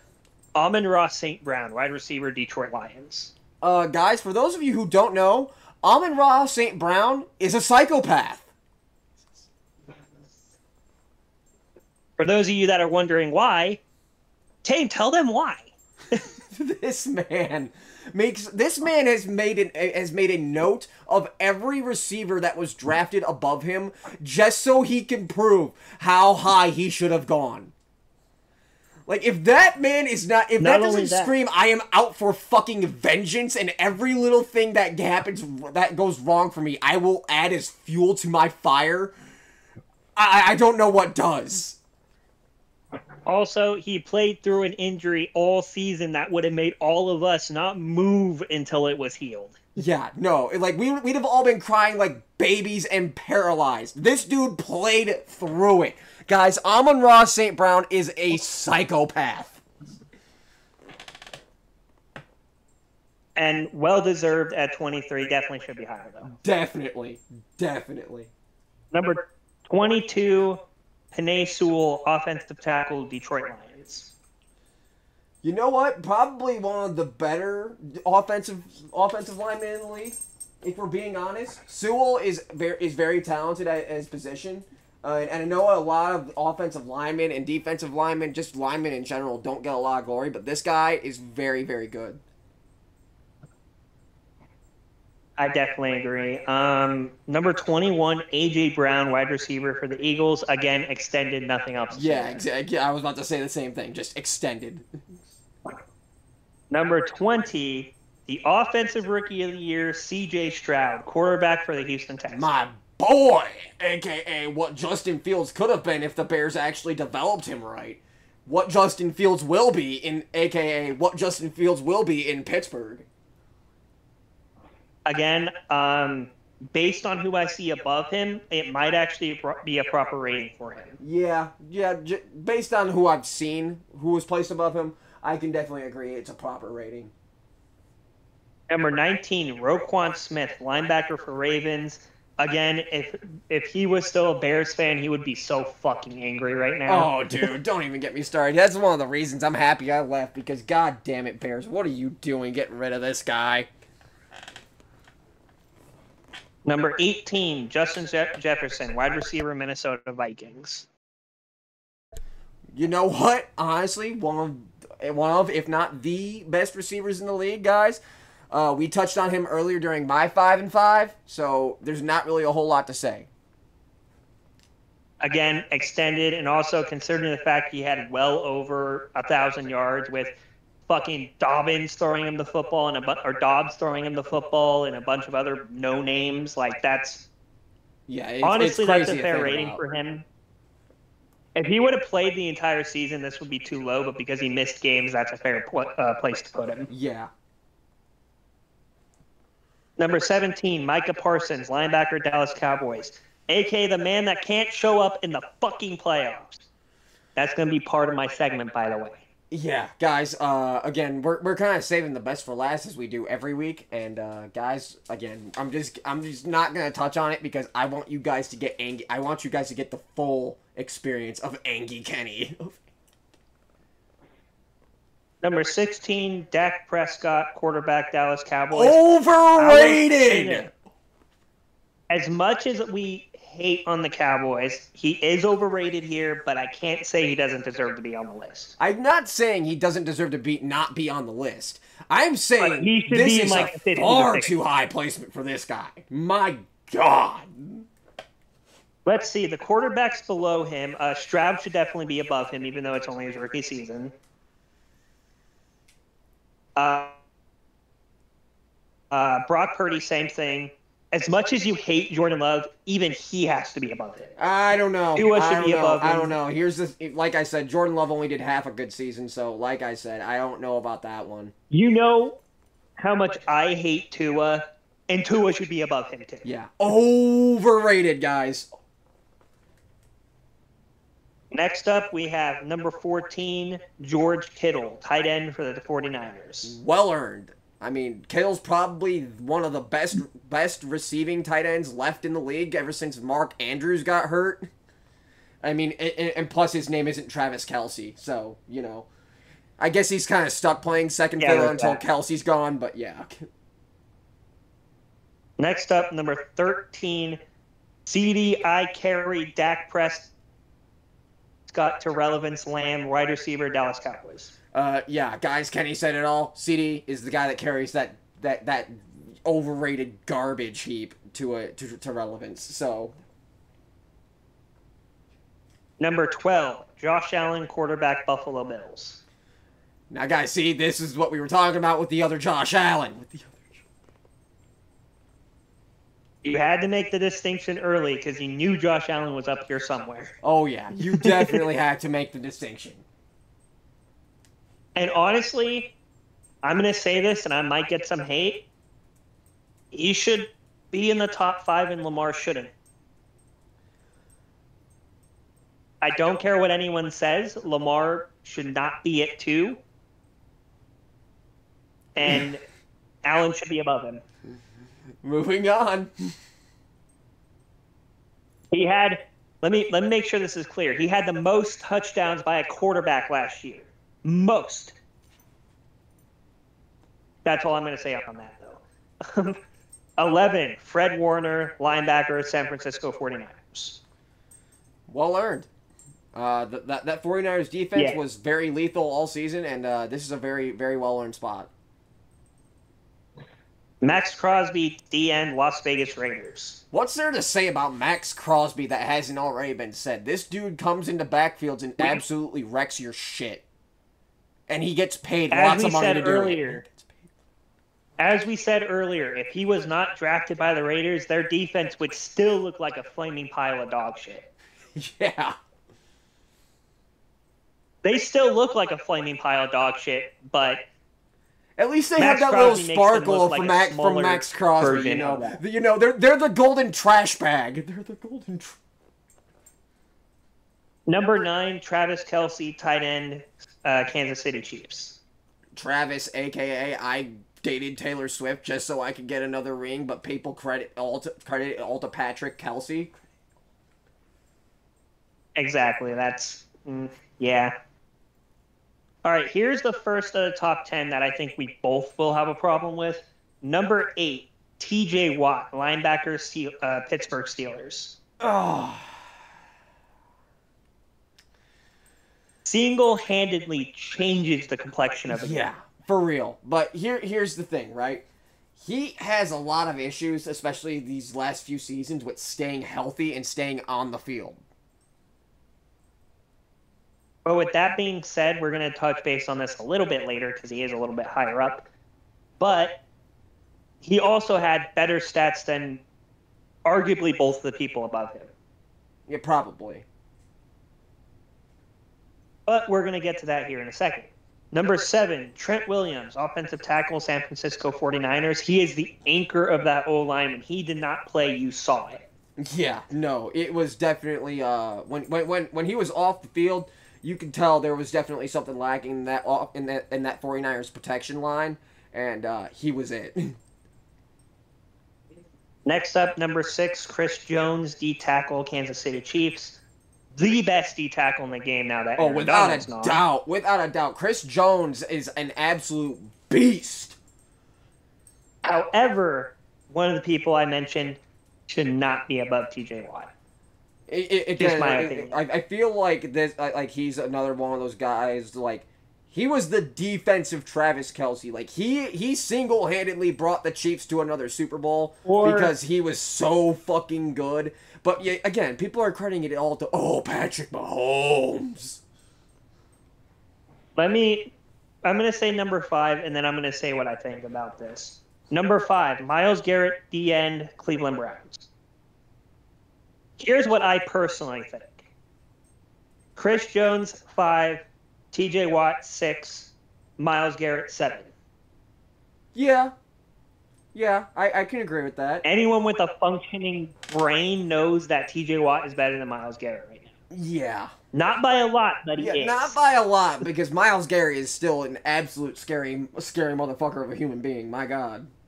Now, this top 4 is where we're going to have quite a bit to say, I think. Yeah, this is where we get to the good parts. Number 4, as much as we hate it, Patrick Mahomes, quarterback, Chiefs, should be 1. No, I disagree. I think he is perfectly placed. Listen. I'm gonna get a lot of flack for what I'm about to say. But just know that the words that are about to come out of my mouth are 100% factual. Guys, Patrick Mahomes last season had his lowest statistical season to date. That's why I feel like he is not number 1, and that's why I feel like him not being at number 1 is validated. Here's the thing. I think number 2 is better for him. Number 2 or 3. Reason why I say that is you got Lamar at 2, and yeah, he won MVP, but again, didn't really do dick in the playoffs. When he went head-to-head with Mahomes. I can almost agree with that, but again, I feel... Look at their numbers side by side, Kenny, for me for a second. Like, Patrick Mahomes didn't exactly produce much more than Lamar did for his offense, and Lamar was doing it with less pieces. Let me go ahead and real quick actually compare their stats here. Like, actually put it into, like, quarterback head-to-head comparison and actually see how close or whatever these numbers are. Because I haven't actually looked at them since the season ended, so...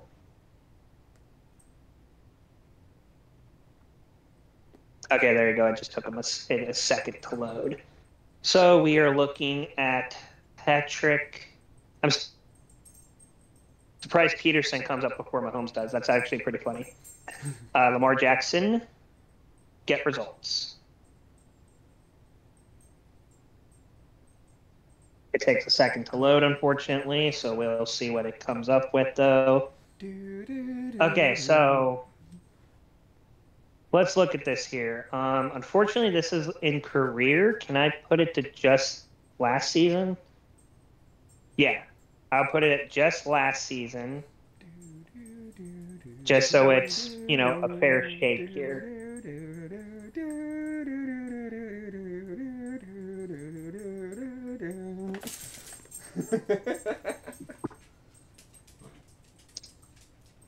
And it didn't even load properly that time.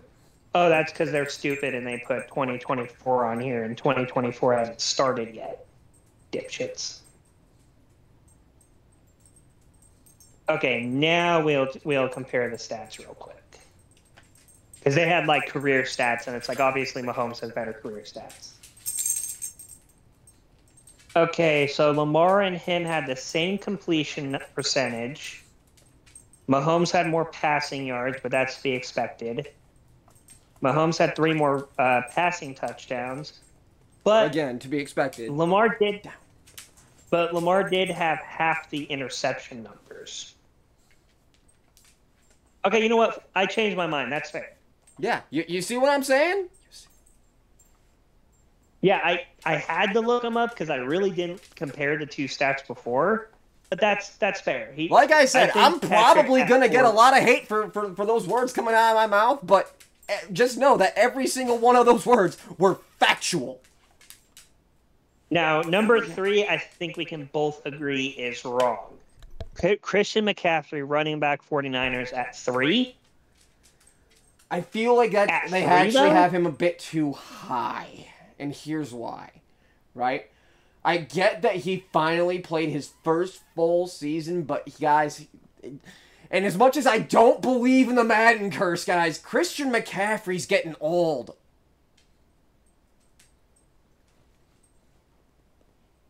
Personally, if it were me, when we get done with the list, I'm going to say which of these top 3 I'm going to be switching around.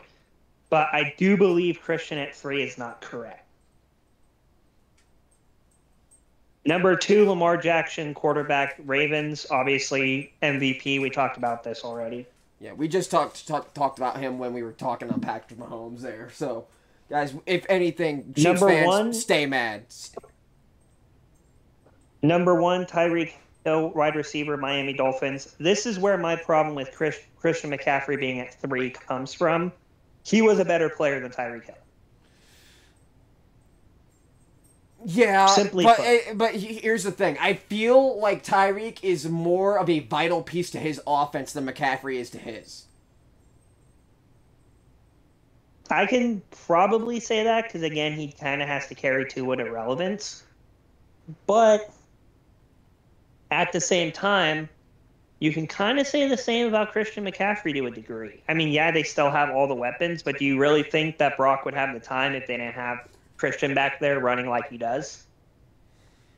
I mean, I guess you can go either way on that. But, guys, that Just is my the top... opinion. What's up?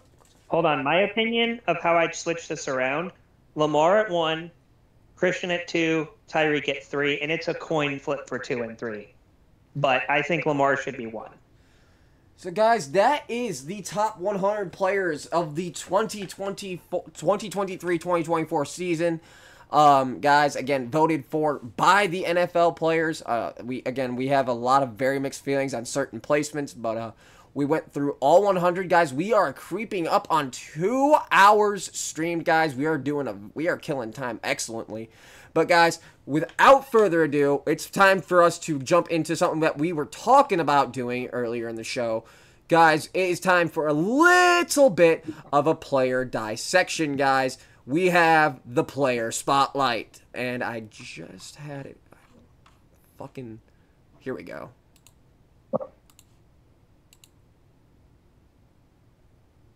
And here we go, guys. The player spotlight for this week. We brought him up earlier. We already said this would be the guy. Jordan Love is who we're talking about here. The main reason we are spotlighting him, unlike some of the other people we have spotlighted, is because of a contract extension. Not so much what we could see from him this year, but that will also be part of what we talk about too, I think. Yes, obviously. Guys, again, as Kenny said, this is a little bit more of a little bit different of a player spotlight. Usually we like to highlight players that have maybe, gone downhill a little bit and might have promise, but this one's a little bit more of the opposite. This one started off not so great, and then began to show promise towards the end. So this one is, like I say, it's very much a player spotlight, but it's a player spotlight in reverse. See, Jordan Love, is basically his season was the opposite of what Sam Howell's was. Sam Howell started quick, ended bad. He started slow, ended good. So, guys, I think that's the best way to as like I said, we obviously we wanted to touch on this because of the extension. Now, guys, we also went over the amount of money that Jordan Love is getting paid by the Green Bay Packers, and I think it's way too much, especially considering his production last season. Considering he's a top-paid quarterback without really playing like one for a full season, that is the main purpose behind that number being too high. Like, if you look at the other top player or quarterbacks paid, you have, like, Jalen Hurts is up there. We know what he's about. Justin Herbert, Joe Burrow. We've seen enough of them to know what they bring to the table. We haven't seen enough of Jordan to know if this is him consistently or not. Again, guys, like I like a lot of people like to throw shit at me because I criticize Jordan Love a lot, and I do, guys, I do. But guys, these are genuine concerns I have about Jordan Love, and I don't think that Jordan Love is all that you're cracking him up to be, guys. Jordan Love had half a good season, and I'm standing on that. I will die on that hill, guys. Throughout, I can go back and pull up memories, guys. Guys, throughout the first 8 weeks or so of last season, Jordan Love was in danger from the Packers fans of, oh, this kid is awful. Get Sean Clifford out there. Get Jordan Love out of the game. This kid is the worst Packers quarterback I've ever seen. Then we fast forward to week 18, right? And, oh my God, Jordan Love's a generational quarterback. Oh my God, Jordan Love is so good. Oh my God, oh my God. And guys, I have never seen a fan base flip-flop so quickly.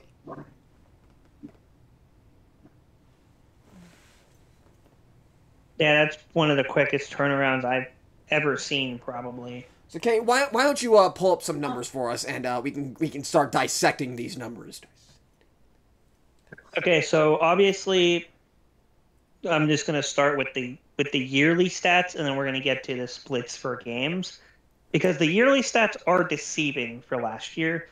But keep in mind, he had a total of one start before that, and he didn't win that game.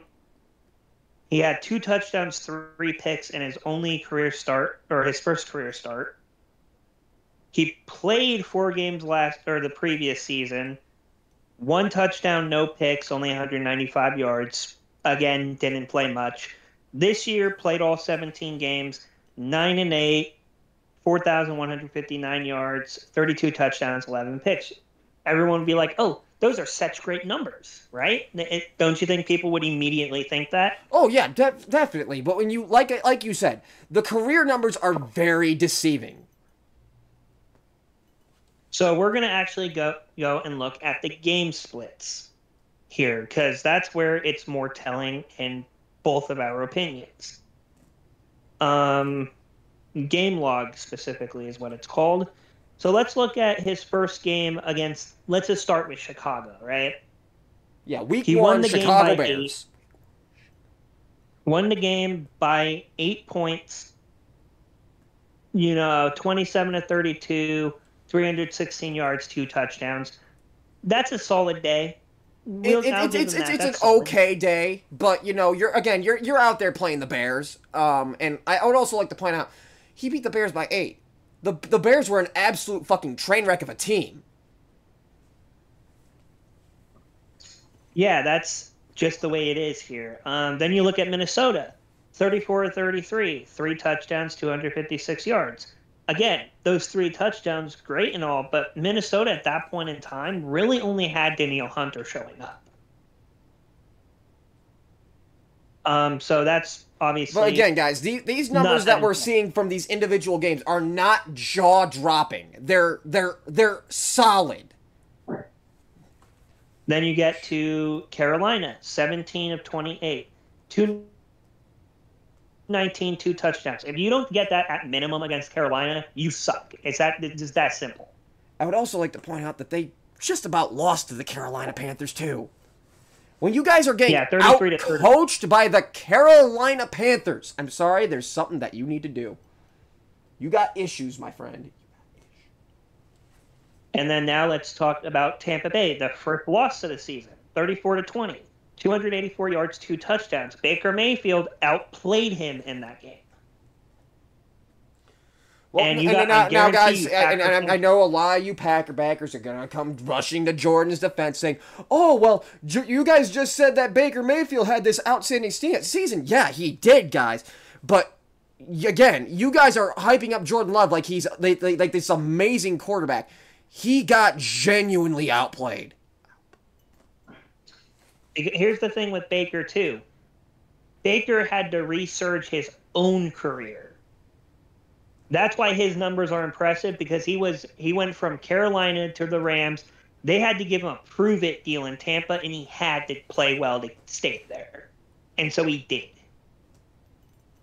It's that simple. Also, the next week kind of hinders your argument a little bit there when it comes to the last game. 24 to 22 lost to the Giants. 218 yards, one touchdown. I also want to throw this out there to the Tommy DeVito-led Giants. Yeah, specifically Tommy DeVito-led Giants. You got outplayed by Tommy DeVito. And it wasn't it's not as close as the stats I think show you. It is probably a lot more one-sided than we knew. Then you go on, okay, good job, clap, clap. You beat Kansas City. We'll give you props for that. Yeah, no, this is sort of the start of the renaissance of people starting to overhype Jordan Love. 267 yards, 3 touchdowns. Again, you didn't even eclipse 300 yards. And you played the Kansas City Chiefs in Green Bay. If that was in KC, you guys would have been absolutely murdered. Again, guys, I will give Jordan Love his props. Clap, clap, you beat the Chiefs while Taylor Swift was in attendance.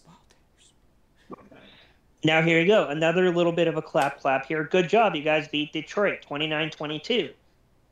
But again, 268 yards, 3 touchdowns. That 3 touchdowns looks good. That 268, considering how bad their secondary is, that's not great. Yeah, no, like we said, guys, these career numbers for Jordan Love are very deceiving. You have to look at the game splits. And then you look, the next team was against my Chargers, 23-20, 27-40, 322, 2 touchdowns. Now you don't have the touchdowns looking good. You have good yardage, but there's a little asterisk I have to mention in this game when I talk about it. Quentin Johnston dropped what would have been a touchdown to make you guys lose that game. Simply put, you were literally one catch away from losing that. If Herbert threw to Keenan Allen or anybody else, that would have been game over. I just want to make that clear for that specific situation. And I think that's a fair enough asterisk to put there, don't you think? No, I definitely can agree with that asterisk. And then you go to Pittsburgh, you lose 23-19, 21 for 40, 2 touchdowns, 2 interceptions, 289 yards. Not impressive in the slightest there. Yeah, no, very, very poor performance against the Pittsburgh Steelers. And oh look, the only other defenses you faced that were like fully put together from top to bottom was Tampa. And guess what? You lost there too. Yeah, no, not to mention, when you're getting picked off 4 times by the Pittsburgh Steelers, dog. It was you gotta go back to the lab, bro. Then, oh wow, you beat the Rams 20-3. Good job. I believe that was without Matt Stafford, by the way. I believe you're right. So 20 of 26, 228 yards, 1 touchdown. Not impressive at all. Yeah, I've seen Desmond Ridder do that. Yeah, that's very pedestrian numbers. Then, oh look, you lose to Minnesota now that their entire team is actually playing well. 24-10, 24 for 41, 229 yards, 1 touchdown, 1 pick. Not great. Yeah, again, very pedestrian. Then you lose to This is the most laughable one in my opinion. The Denver Broncos. The Broncos. 19 to 17, 21 of 31, 180 for an elite quarterback. Is that really an elite number? No, 180 yards on the day. That's it. Like, come on. This is the Broncos. This is 2 touchdowns, 1 pick. Again, not great. And I may have spoken too soon because the very next week you lose to the Raiders, 17-13. I can feel a disturbance in the force. Like, every Packer fan in Wisconsin is currently simultaneously yelling out to me, "Why are you doing this to us? Why are you doing?" 16 of 30, 182, 3 interceptions, no touchdown. How do you do that against the fucking Raiders? Keep in mind, Easton Stick even had touchdowns against them. Yeah, Chargers were blowing out because the defense didn't give a fuck. Guys, those aren't even pedestrian numbers. Those are piss poor numbers. Those are benchable numbers. Next up, you lose to Detroit now that they kind of got their shit together from the last meeting. 34 of 20, 23 for 36, 246 yards, 1 touchdown, 2 interceptions.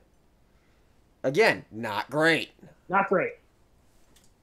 Then you win by a nipple hair to the New Orleans Saints, 18 of 17. New Orleans, mind you. When the Saints go marching into hell. 259, 1 touchdown, 1 interception. Another pedestrian day, get a guys. laugh Guys, are you guys beginning to see the picture here, guys? Guys, on a good day, Jordan Love puts up pedestrian numbers. And here's the thing. This will make Tame laugh. 25-24, lost to Atlanta. Atlanta. I remember that name. The Taylor Heineke led fucking team beat me. Yeah, no, like I said, guys, I can feel a disturbance in the cheese force. 14 of 25, 151 yards. Wow, whoop-de-doo, you had 3 touchdowns. You still didn't even throw for 200 yards. That's not a good day. Yeah, again, guys. And guys, here we go. We're not done. We're not done, Packers fans. If you thought we were done, oh no, there's more. Chicago Bears. You won 38-20. Good job. It's just Chicago though, so it's not that big of a deal. 15 of 27, 245 yards, 3 touchdowns. Again, 3 touchdowns, really cool. 245 yards, not so much. Yeah, 245 yards is a very pedestrian number, guys. I'm sorry. How many times did we see Jordan Love break the 300-yard mark the last season? Hey. Once? Let me look here. They did it against the Chargers and against the Bears week 1. All the other times he didn't even sniff 300 yards. Yeah, no. So guys, like I said, guys, we do rag on Jordan Love here, and just know that it is warranted. It is warranted. I don't care what you Packer backers say. Every criticism we make of this kid is warranted.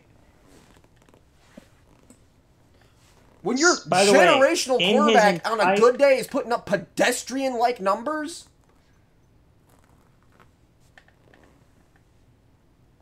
And just for shits and gigs real quick, because I'm curious, right? Because I've caught flack for saying Justin Herbert is better than Jordan Love quite a few times now. Let's just look how many times Herbert had better years. Just this year, because he obviously would mop the floor with him if it was any other year. So, against Miami, probably one of his worst performances. But that was a shootout, and they had Austin Eckler. 229 and a touchdown. But guess what? Week 2 against the Titans, 305 yards, 2 touchdowns. 2 touchdowns, not great, but 300 yards. Against Minnesota, 405 and 3 touchdowns. I didn't hear him even sniff 400 yards. Did you? Yeah, no, I certainly didn't. And here's the thing. Herbert didn't eclipse 300 yards after that, but he had a fucked up hand for most of the last year. Hey, keep him busy for a second. I gotta go get the dogs. He didn't. All right. He didn't have Mike Williams. He didn't have a running game to help him. Whereas Jordan Love had all of those things and still barely did shit. Yeah, guys. Obviously, like I said earlier, we criticize Jordan Love, but just know it's warranted. It's very much warranted criticism. Get this. Chargers, when they played Detroit, 41-38 loss. But guess what? Herbert threw for 323 yards and 4 touchdowns that game. Did you hear 4 touchdowns at all on Jordan Love's record? I think not. So, guys, we just wanted to throw that out there for all you Packer backers that are still sucking Jordan Love's dick. You're sucking a mediocre quarterback's dick. You're sucking. At least when you were sucking off Rodgers, you at least had some leeway and argument to be made. Jordan Love, there's no argument right now. Yeah, whoop-de-doo. You beat the season. Cowboys. Clap, clap, clap. But then as soon as you hit the Niners, yeah, you barely lost to them, but you still lost.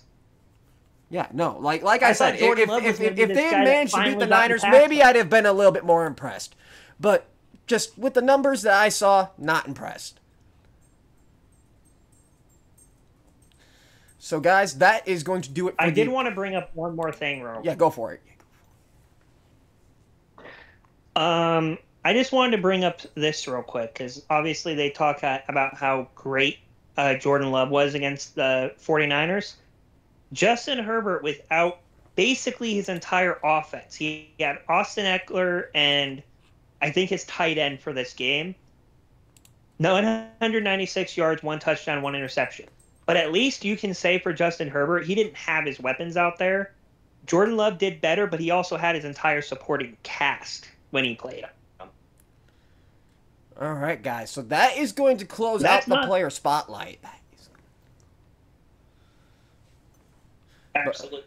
But yeah, guys, our next segment is we're getting to the personal segments, guys, which means we're getting near the end of the show, guys. But I've been hyping up this moment for you guys all show, guys. It's time to bring out Engie Kenny, guys. It's time for Charged Up.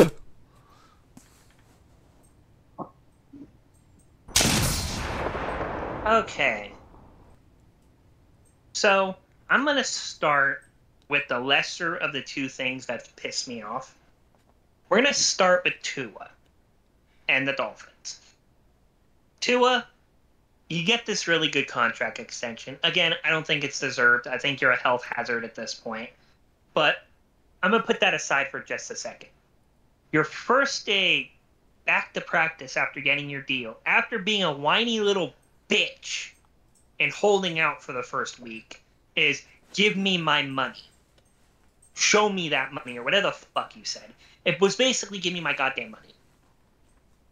Let me ask Tame this real quick, because I need to make sure before I go completely off on this guy. Did Joe Burrow, Patrick Mahomes, Justin Herbert, Jalen Hurts, anybody like that say that when they got extended? I can't recall anyone ever saying that other than maybe Dak Prescott saying, show me the money. You want to know why they didn't? Because they're grown-ass men. Exactly. They're not little boys trying to dress up as a quarterback. They're not little boys still act like this is their childhood and they can just dress up and act like dickwads all the time. Tua, you're not better than Patrick Mahomes or Herbert. You shouldn't be paid more than them either. Which you're not, to be fair. But to put this simply, you should not be getting all egotistical just because your worthless ass is being carried by Tyreek Hill game in and game out. Or Jalen Waddle, if Tyreek's not available. The point to you getting your extension is because this brain-dead front office actually thinks you're worth that, which you're not. You're not even close to worth that. If you look at your stats without Tyreek and Jalen, you look like, at best, a Taylor Heineke knockoff. At best. What I would have signed you to was another fucking prove-it deal and prove that you can stay fucking healthy and win a playoff game before I give you money. Now, people might say, well, Herbert got his money and he didn't. Well, he also had Brandon Staley.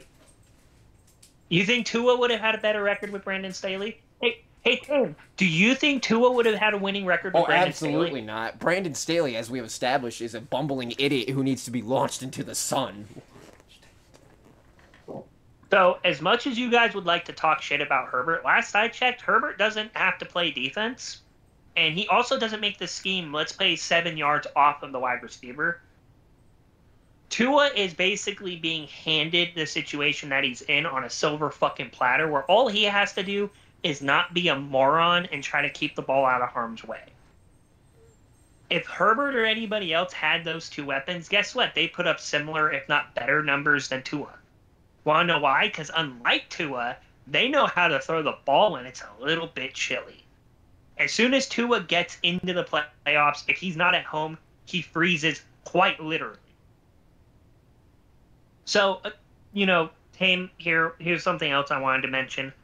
Tua, in that playoff game that he actually played, 1 touchdown that entire game. 1. Then he went down by multiple scores. What did he do? Did he push the ball down the field? No. Do you recall him? You don't recall him pushing the ball down the field? No, unless I'm remembering this game incorrectly. He took his checkdowns down multiple scores in a playoff game. Out there looking A like win or go Tom home Brady. 40's Except Tom not Brady. nearly as talented. Correction. Yeah, 40's Tom Brady. Let's make that clear. The last season of his career, Tom Brady, not prime Tom Brady. Yeah, no, not prime Tom Brady. Far from it. Justin Herbert, let's see. He lost 31-30 against Jacksonville. Last I checked, because, again, Brandon Staley doesn't know how to call a defense.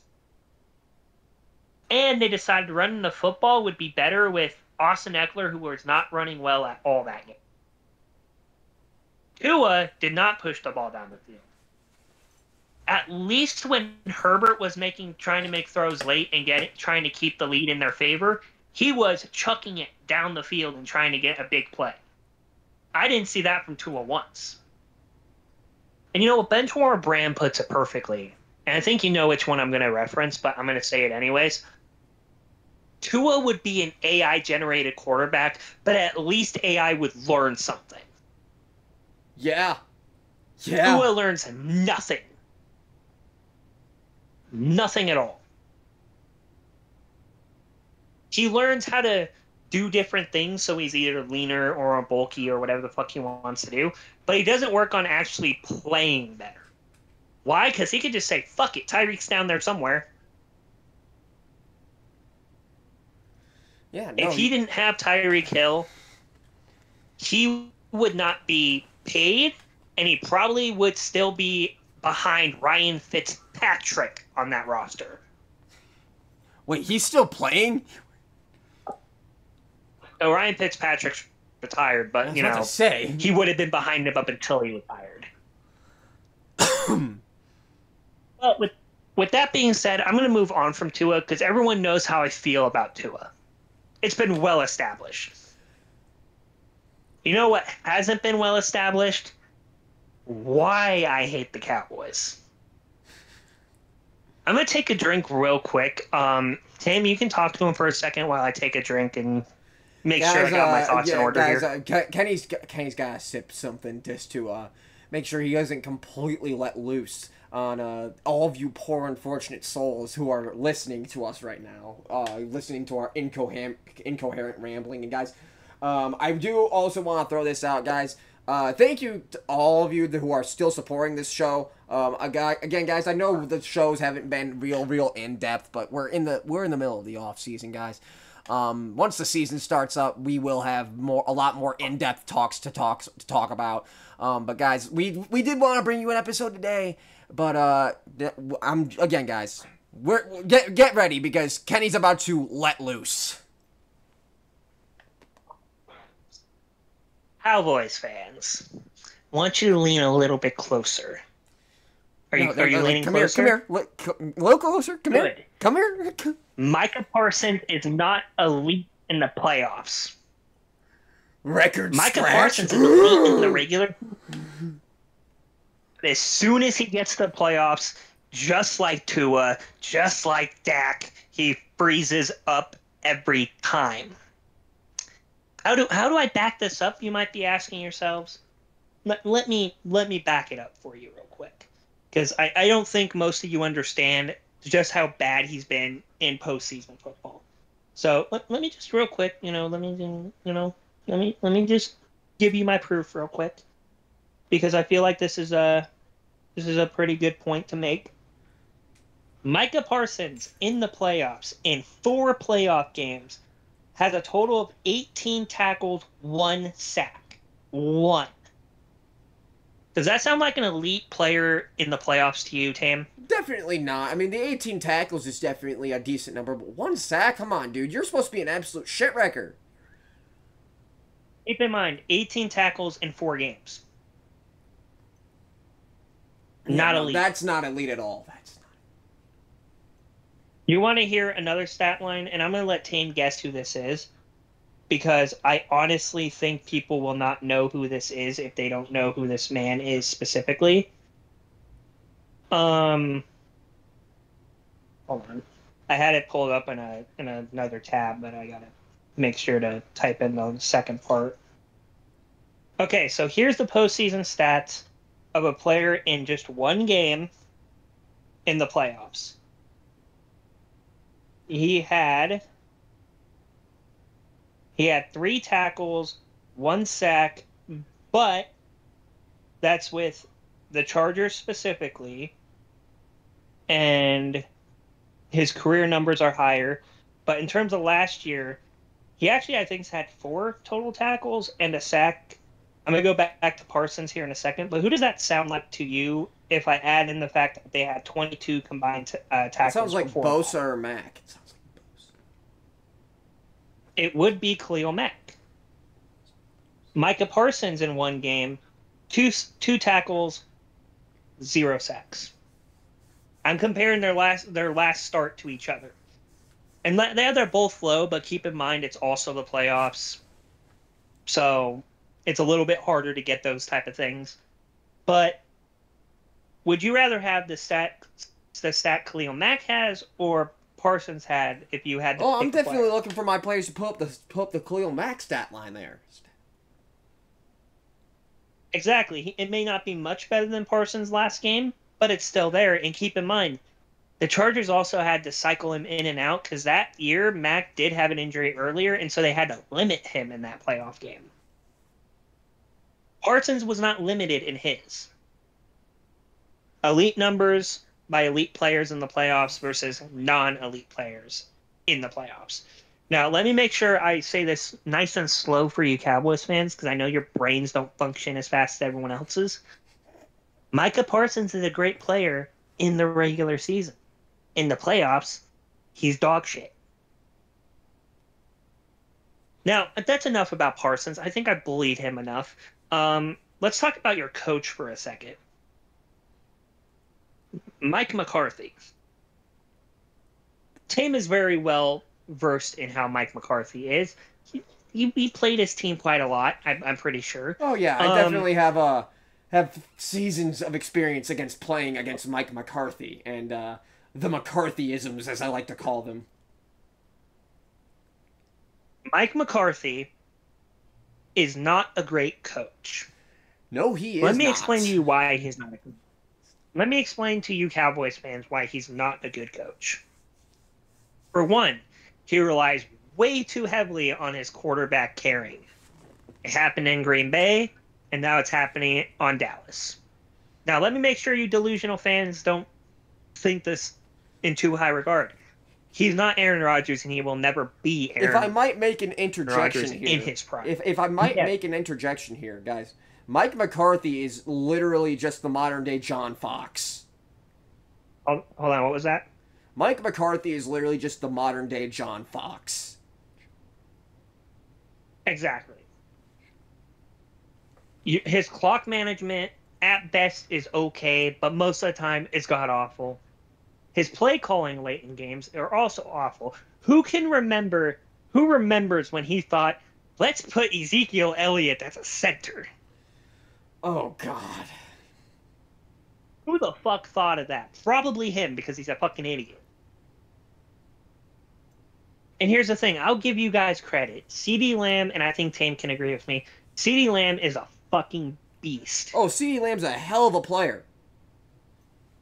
Too bad he's trapped on this shithole team that won't go anywhere, though. Yeah. CeeDee Lamb would be, I guarantee you, would be much happier anywhere other than Dallas. He won't say it publicly, but we all fucking know it. Because guess what? What Dak can do with CD, almost any other quarterback in the NFL could do with CD. Imagine CD with Justin Fields. Imagine CD with Justin Herbert. Imagine CD with fucking Kirk Cousins. He will put up the same, if not better, stat lines with those guys than with Dak. Especially someone like Fields. If Fields had him and DJ, he would never left Chicago. Oh, absolutely. Also, I'm going to give you guys credit. You have a great secondary. You have Trayvon Diggs. You have Deron Bland. Problem is, with Trayvon specifically, very good at picking off the football, but also very good at turning into burnt fucking bread anytime he's anywhere near an elite receiver. He is literally Eli Apple against great receivers and prime whoever the best cornerback in the league right now is against mediocre ones. The Cowboys largely have this weird idea that their best defense against anything is bringing up the Super Bowl they got to and won back in 1996. Hey, Tim, you want to know something interesting about that Super Bowl? Yeah, that happened before I was even born. And before I was born, too. Isn't that crazy? I know, wild, right? So, yes, you guys made a Super Bowl and won one, but considering I wasn't alive when that happened, I don't give a shit about that Super Bowl. You know, sometimes What when have I'm you done depressed, I since? go to Cowboys meetings and congratulate them on their 5 playoff wins in the last 30 years, and then I smile when they say they only have 4. Let me actually, that reminds me too. I'm going to look at playoff records since 2000 for the Cowboys. 4 wins for the Cowboys. The furthest they got, I'm pretty sure, was the divisional round, if I remember correctly. Oh, by the way, Dez didn't fucking catch it. While we're talking about that, Dez didn't catch it. Just while we're on the topic of the Cowboys, real quick, let me just insult you some more. While we're on the topic of the Cowboys sucking dick in the playoffs, he didn't catch it.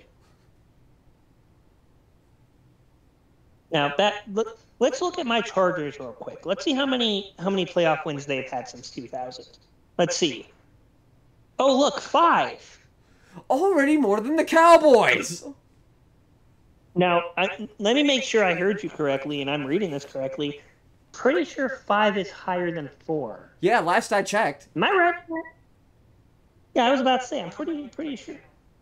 Like I said, I'm pretty sure that's how math works.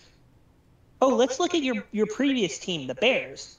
They have 3 wins, but they also don't have coaches that are really smart 95% of the time. They also don't normally have quarterbacks. Imagine being just slightly better than the Bears. Oh, wait, here we go. Here's another one. Let's look at your current team, Tame. Let's see how the Texans have done in the playoffs in the past, since 2000, which they weren't even around in 2000. It was 2002 when they became a thing. Oh, look. 5 playoff wins by a team that hasn't even been around for a third of how long you guys have been around for. For real. Wild. Oh, and you know what the most recent ones were? CJ Stroud leading the team to a win. My God, dude, we're gonna get Who so was much fucking before flack that? for this episode. Oh, look, they also had a win in 2019. I'm pretty sure that was Deshaun Watson, if I remember correctly. Yep.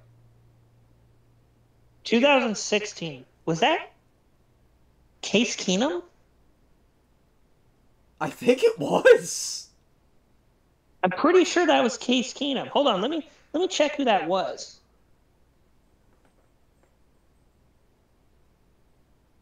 Let me see. Who was their starter? Brock Osweiler and Tom Savage? What? That's worse than we thought. Excuse me, the fuck? Kind of crazy, man. I mean, holy shit. Hold on, 2012. Who was their quarterback in 2012? Now I kind of have to figure this out.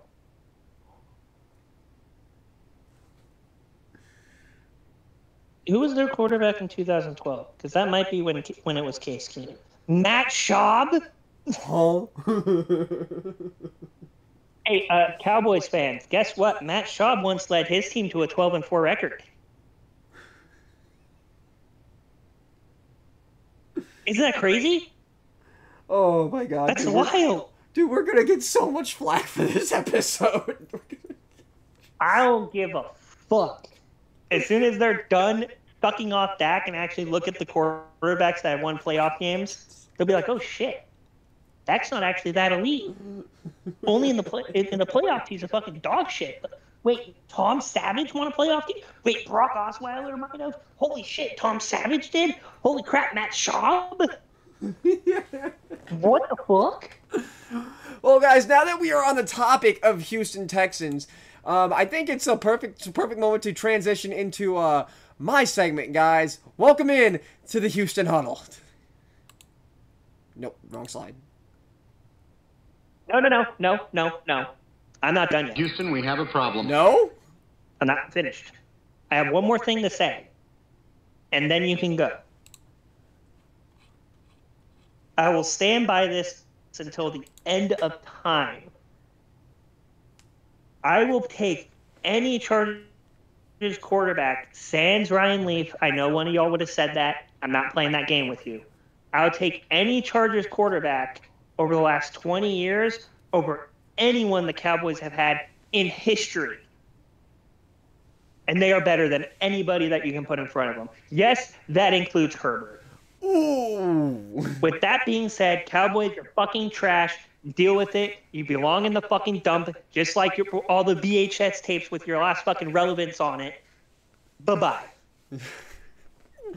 All right, guys. That was Angie Kenny. Welcome into the Houston Huddle now. Now it's Houston, we have a problem. Guys, I'm actually going to take my segment to talk about not the Houston Texans, guys, but I want to talk about the Chicago Bears and Green Bay Packers here. Because, guys, a lot of you may know, I just moved from Chicago to Wisconsin, and boy, do I hate it here. First off, let me just say, for y'all in Wisconsin, there is literally jack shit up here other than the Wisconsin Dells. Like, I'll tell you that right now.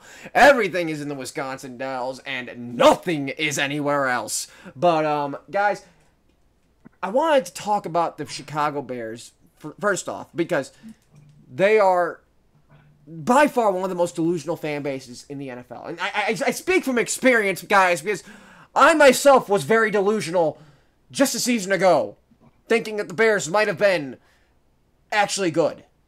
And it takes a strong man to admit when he was wrong, but I was wrong. Okay, guys? I was wrong. The Bears were not very good. They were very mid at best and bad most of the time. I was wrong. Guys, when I tell you that your team is probably going to continue to be just as bad as before, if not worse, guys, it's coming from a genuine place of concern. Bears fans, I do not hate you guys. You guys are still my brothers. I still love all of you. But Guys, stop with the delusional talk of every year of, oh, this quarterback is going to break the curse. Oh, this quarterback is going to be generational. Oh, this quarterback's going to be this. Oh, this quarterback's going to be that. Guys, just stop. Just stop. Like, guys, I love you, and that's why I'm telling you to stop with the quick accusations and saying that every new quarterback you draft is gonna break the curse. Because, guys, until it happens, I don't see it happening. And like I said, guys, it breaks my heart that I have to come at you guys like this, because I love you guys. I really do. Bears fans, you are probably some of the most lovable fans in the NFL. Partially due to your team being very bad for the last 30 years, but that's besides the point. Guys, you guys just talk so big at the end of the year, at the beginning of every year, and then at the end of the year, you guys are left with absolutely fucking nothing to say. So please, just say nothing until you actually have something to say. Now, as for the Packer fans, it goes the other way. I am now surrounded by you motherfuckers, and don't get me wrong, I'm not very happy about it, right? I still don't very much like you guys, mostly due to personal reasoning, but that's besides the point. Guys, you guys need to stop talking like, oh, we're probably gonna start slow. No, you guys are probably gonna be mid. You guys are gonna be mid. Just accept it. You're a mid-ass team that barely scraped into the playoffs last season because you're fucking mid. Just accept it. Packers fans, there's nothing wrong with being mid. Okay? That's kind of where you have to go now that the Aaron Rodgers era is over. You're going to be mid. Accept it. That's why we did the dissection on Jordan Love. I don't need to dive into it very in-depth, guys, because we did that earlier on an earlier segment of the show, guys. But again, I see two fan bases, one which I love, one which I hate, and both of them just I just see them both as full of idiots, and that's coming from me, who's a pretty big idiot himself. So yeah, y'all need to clean up your act. That's coming from him, who's been a Chicago fan basically all his life until now. He was one of you idiots too. Yeah, I was one of you idiots. But he decided to finally open his eyes and be like, this shit is never going to work. I can change teams? The fuck you mean? It was once said that somebody's like, I changed my team, and Tame's like, wait, what? Wait, what? You can do that? I can do that? You can do that? Oh, then I'm out of here. Fuck this shit. Fuck this shit, I'm out. But yeah, guys, that's all I really wanted to use my segment for, was to touch on the two fan bases that I am surrounded by that are constantly at war. Because again, I've been around Chicago fans all my life, and now I am spending a large portion of my life around Green Bay fans, and I don't like either of them very much anymore. I don't like them. Point something out real quick. Tame did not immediately jump to the Texans. He took weeks to figure out who he wanted to go to.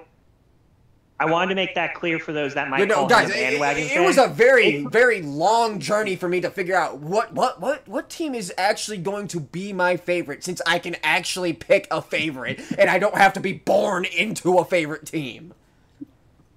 Like, I put thought into this, guys. Like, guys, we can even go back to the first few episodes of this show. I did not have a personal segment because I was still choosing.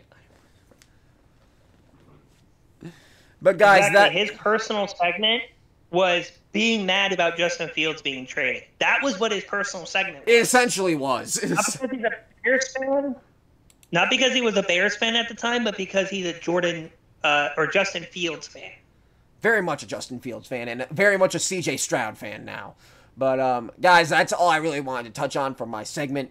Just the two fan bases that I'm constantly being surrounded by, being at war with each other. But guys, that brings us to our closing segment, guys. The segment that the show is named after. Welcome to the Fuck Up of the Week.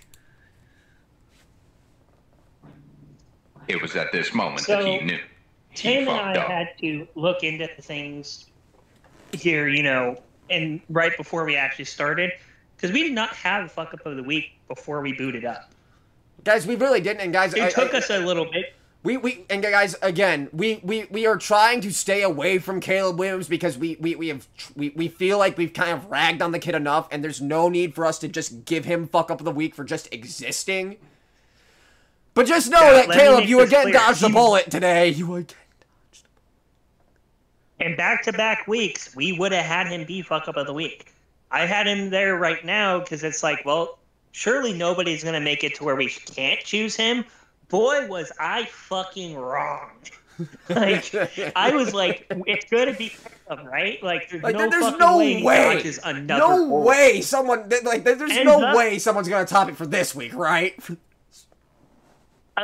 He Matrix dodged that shit last second, literally last second, because Aaron Brown, a 23-year-old of Winchester, Illinois, had decided to threaten to shoot and potentially kill Patrick Mahomes, Travis Kelce, and Chris Jones. My guy, what are you doing? And guys, another brief point I want to brush on. This was not the only threats made to the Kansas City Chiefs. This fuck up of the week is awarded to all of you idiots who think it's okay to issue life-threatening anything towards anyone, not just NFL players, towards anyone. Why? Let me make this clear. Why?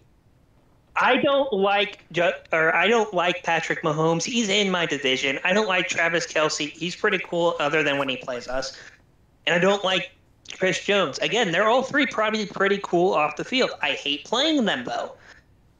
But I would never threaten to shoot anybody, player or otherwise. I don't care how much I don't like you.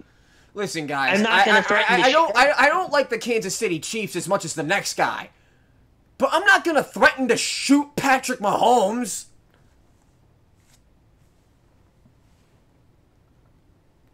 Keep in mind, too, guys, I'm pretty sure Patrick Mahomes is probably more well-protected than Donald Trump was during that attempted shooting. Yeah, realistically, he probably was.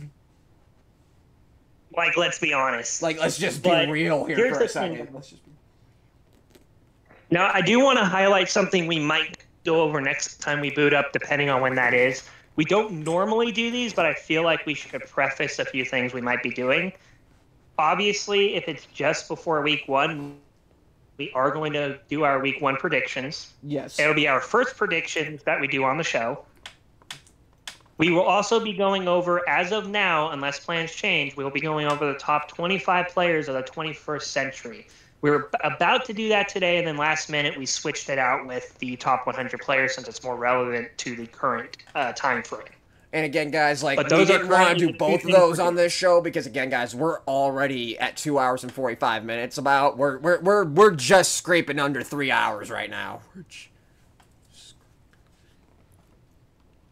So just wanted to let you guys know, as of now, I'm pretty sure that's going to be the plan for next time we boot up. That might change, but I wanted to preface what we might be doing next week just so you guys might be a little more prepared for it. But yeah, guys, that is our show for you guys this week, guys. Guys, I do want to again apologize because I know last episode during the college football 25 special that we would have a third member joining us. I ain't been able to get a hold of him all morning. But, guys, just know that we do have a third member coming to the show. And we will be having a third personal segment towards the end of the show. Again, it's sort of just as an attempt from us to give you guys just that much more content when we come and do see you guys. Just get a third person's perspective. Because I'm sure you guys are getting very tired of just hearing me and Kenny's incoherent rambling. But, guys, that is going to do us for the Helmet Haven Football Fuck-Up Show, Episode 7, 5th Down Conversions. Kenny, do you have any closing thoughts to give us? Nope. Other than one thing I forgot to mention, guys, for those of you that don't know, obviously Madden comes out later this month. I believe in about 12 days. I think it's even less than that. I think if you pre-ordered and you got the 3 days early access, I think it's like less than a week. Yeah, less than a week for those that pre-ordered, about 12 days for those that didn't. I do want to make sure I pitch this out there. Obviously, Tane mentioned the college football, and he's been streaming that. We will have segments based on that that will also lead into Madden. So yes, guys, but we're trying to save those for a very special 30-second timeout, guys. We're going to basically do our own draft reports, guys. We've been recording our own collegiate stats. Because, again, guys, if we're going to have a show where we talk about football, we had best shown that we can play football. But yeah, that's about all other than the obvious. Thank you guys all for watching yet again. Much like Tame said earlier, we love the fact that you guys continue to support the show, even though we've had some hiatuses. Obviously, hopefully, next time we boot up, the technical issues will be solved, and we will be booting up weekly. Yeah, hopefully we won't have any technical hitches next time. But again, guys, like I said, once the NFL season officially rolls around, which it's very close, guys, it's very close. We will be going back to the weekly episodes, so you guys will be getting an episode every Tuesday or Wednesday, where we'll be doing our predictions, our discussions on every week, and guys, that's why during the off season, guys, we do want just occasionally bring you guys nice, fun episodes like we did today. And, Miss Triggs, I see you. You've been chilling in the chat, listening to our, rambling. Thank you very much. Thank you very much for supporting our show. This is something that Kenny and I very much enjoy doing. And, guys, if you guys have anyone that you know might be interested in listening to our incoherent rambling about football, because sports, please send them our way. We don't know when our next episode will be, but it will probably be right around the kickoff of the preseason. I might try to sneak in a little bit of a special stream when I do my fantasy draft. But that's still up in the air, and that's yet to be seen. But guys, yeah, it probably won't be a kickoff to preseason because we're basically already there. Kickoff to preseason is actually this Thursday. So we already kind of did the episode. Well, yeah, basically, but I think the next time we'll I misspoke, guys. Kickoff to the regular season, I should say. In about 2 weeks. Yeah, kickoff. So yeah, kickoff to the regular season. I misspoke, guys. But guys, thank you again for tuning in, guys. We will see you guys in the preseason. What's up? Huh? What'd you say? I was just saying that saying that it would be probably right before the kickoff is when we'll probably be jumping in. So guys, yeah, again, we're only a few weeks out from our next episode. So guys, again, we will see you guys again very soon. And again, we do apologize for the hiatuses, but it's been the off season, guys. We gotta take a break every once in a while. But I hope you guys enjoyed our show today. We have done just under 3 hours, guys. You guys listen to us talk about football for 3 hours, guys. Thank you so much. Thank you so much, guys. Guys, we'll see you guys in a few weeks, guys. We're outie. Thanks for tuning in to the Helmet Haven Football Fuck-Up Show, guys. Once, now she tryna groove me. I'm really that guy, they gon' have to sue me.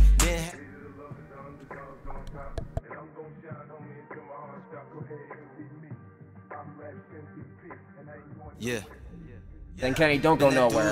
Just hang tight. Got the haters going ghost like they Patrick Swayze. I've been talking real shit, y'all been talking crazy. I've been on some new shit, y'all been acting lazy. I've been it, so my words are gon' make it float. I'm like dry ice mixed with alcohol in a bowl, or below zero winter, go and grab a coat. What else can I say? The kid is just too cold. Never told a fib, was born just too bold. Never had to fold, but did break the mold. And as the story's told, if you didn't know, I'm running up the scope. This is DMO. Can you hear me? There's some of big minds, man, they better fear me. They need glasses, they can't see it clearly. I don't chase the money, it just like to come near me. Yearly, truly, my life is a movie. Took her on a date once, now she tryna groove me. I'm really that guy, they gon' have to sue me. Then had the juice, time to mix it like a smoothie. Groovy, they asked me how I get up, I told them had to start down. Found me some real ones, now I got a crew now. Met a loyal girl, 4 years later, that's my boo wow. And now I'm out here giving new sounds like boom pow.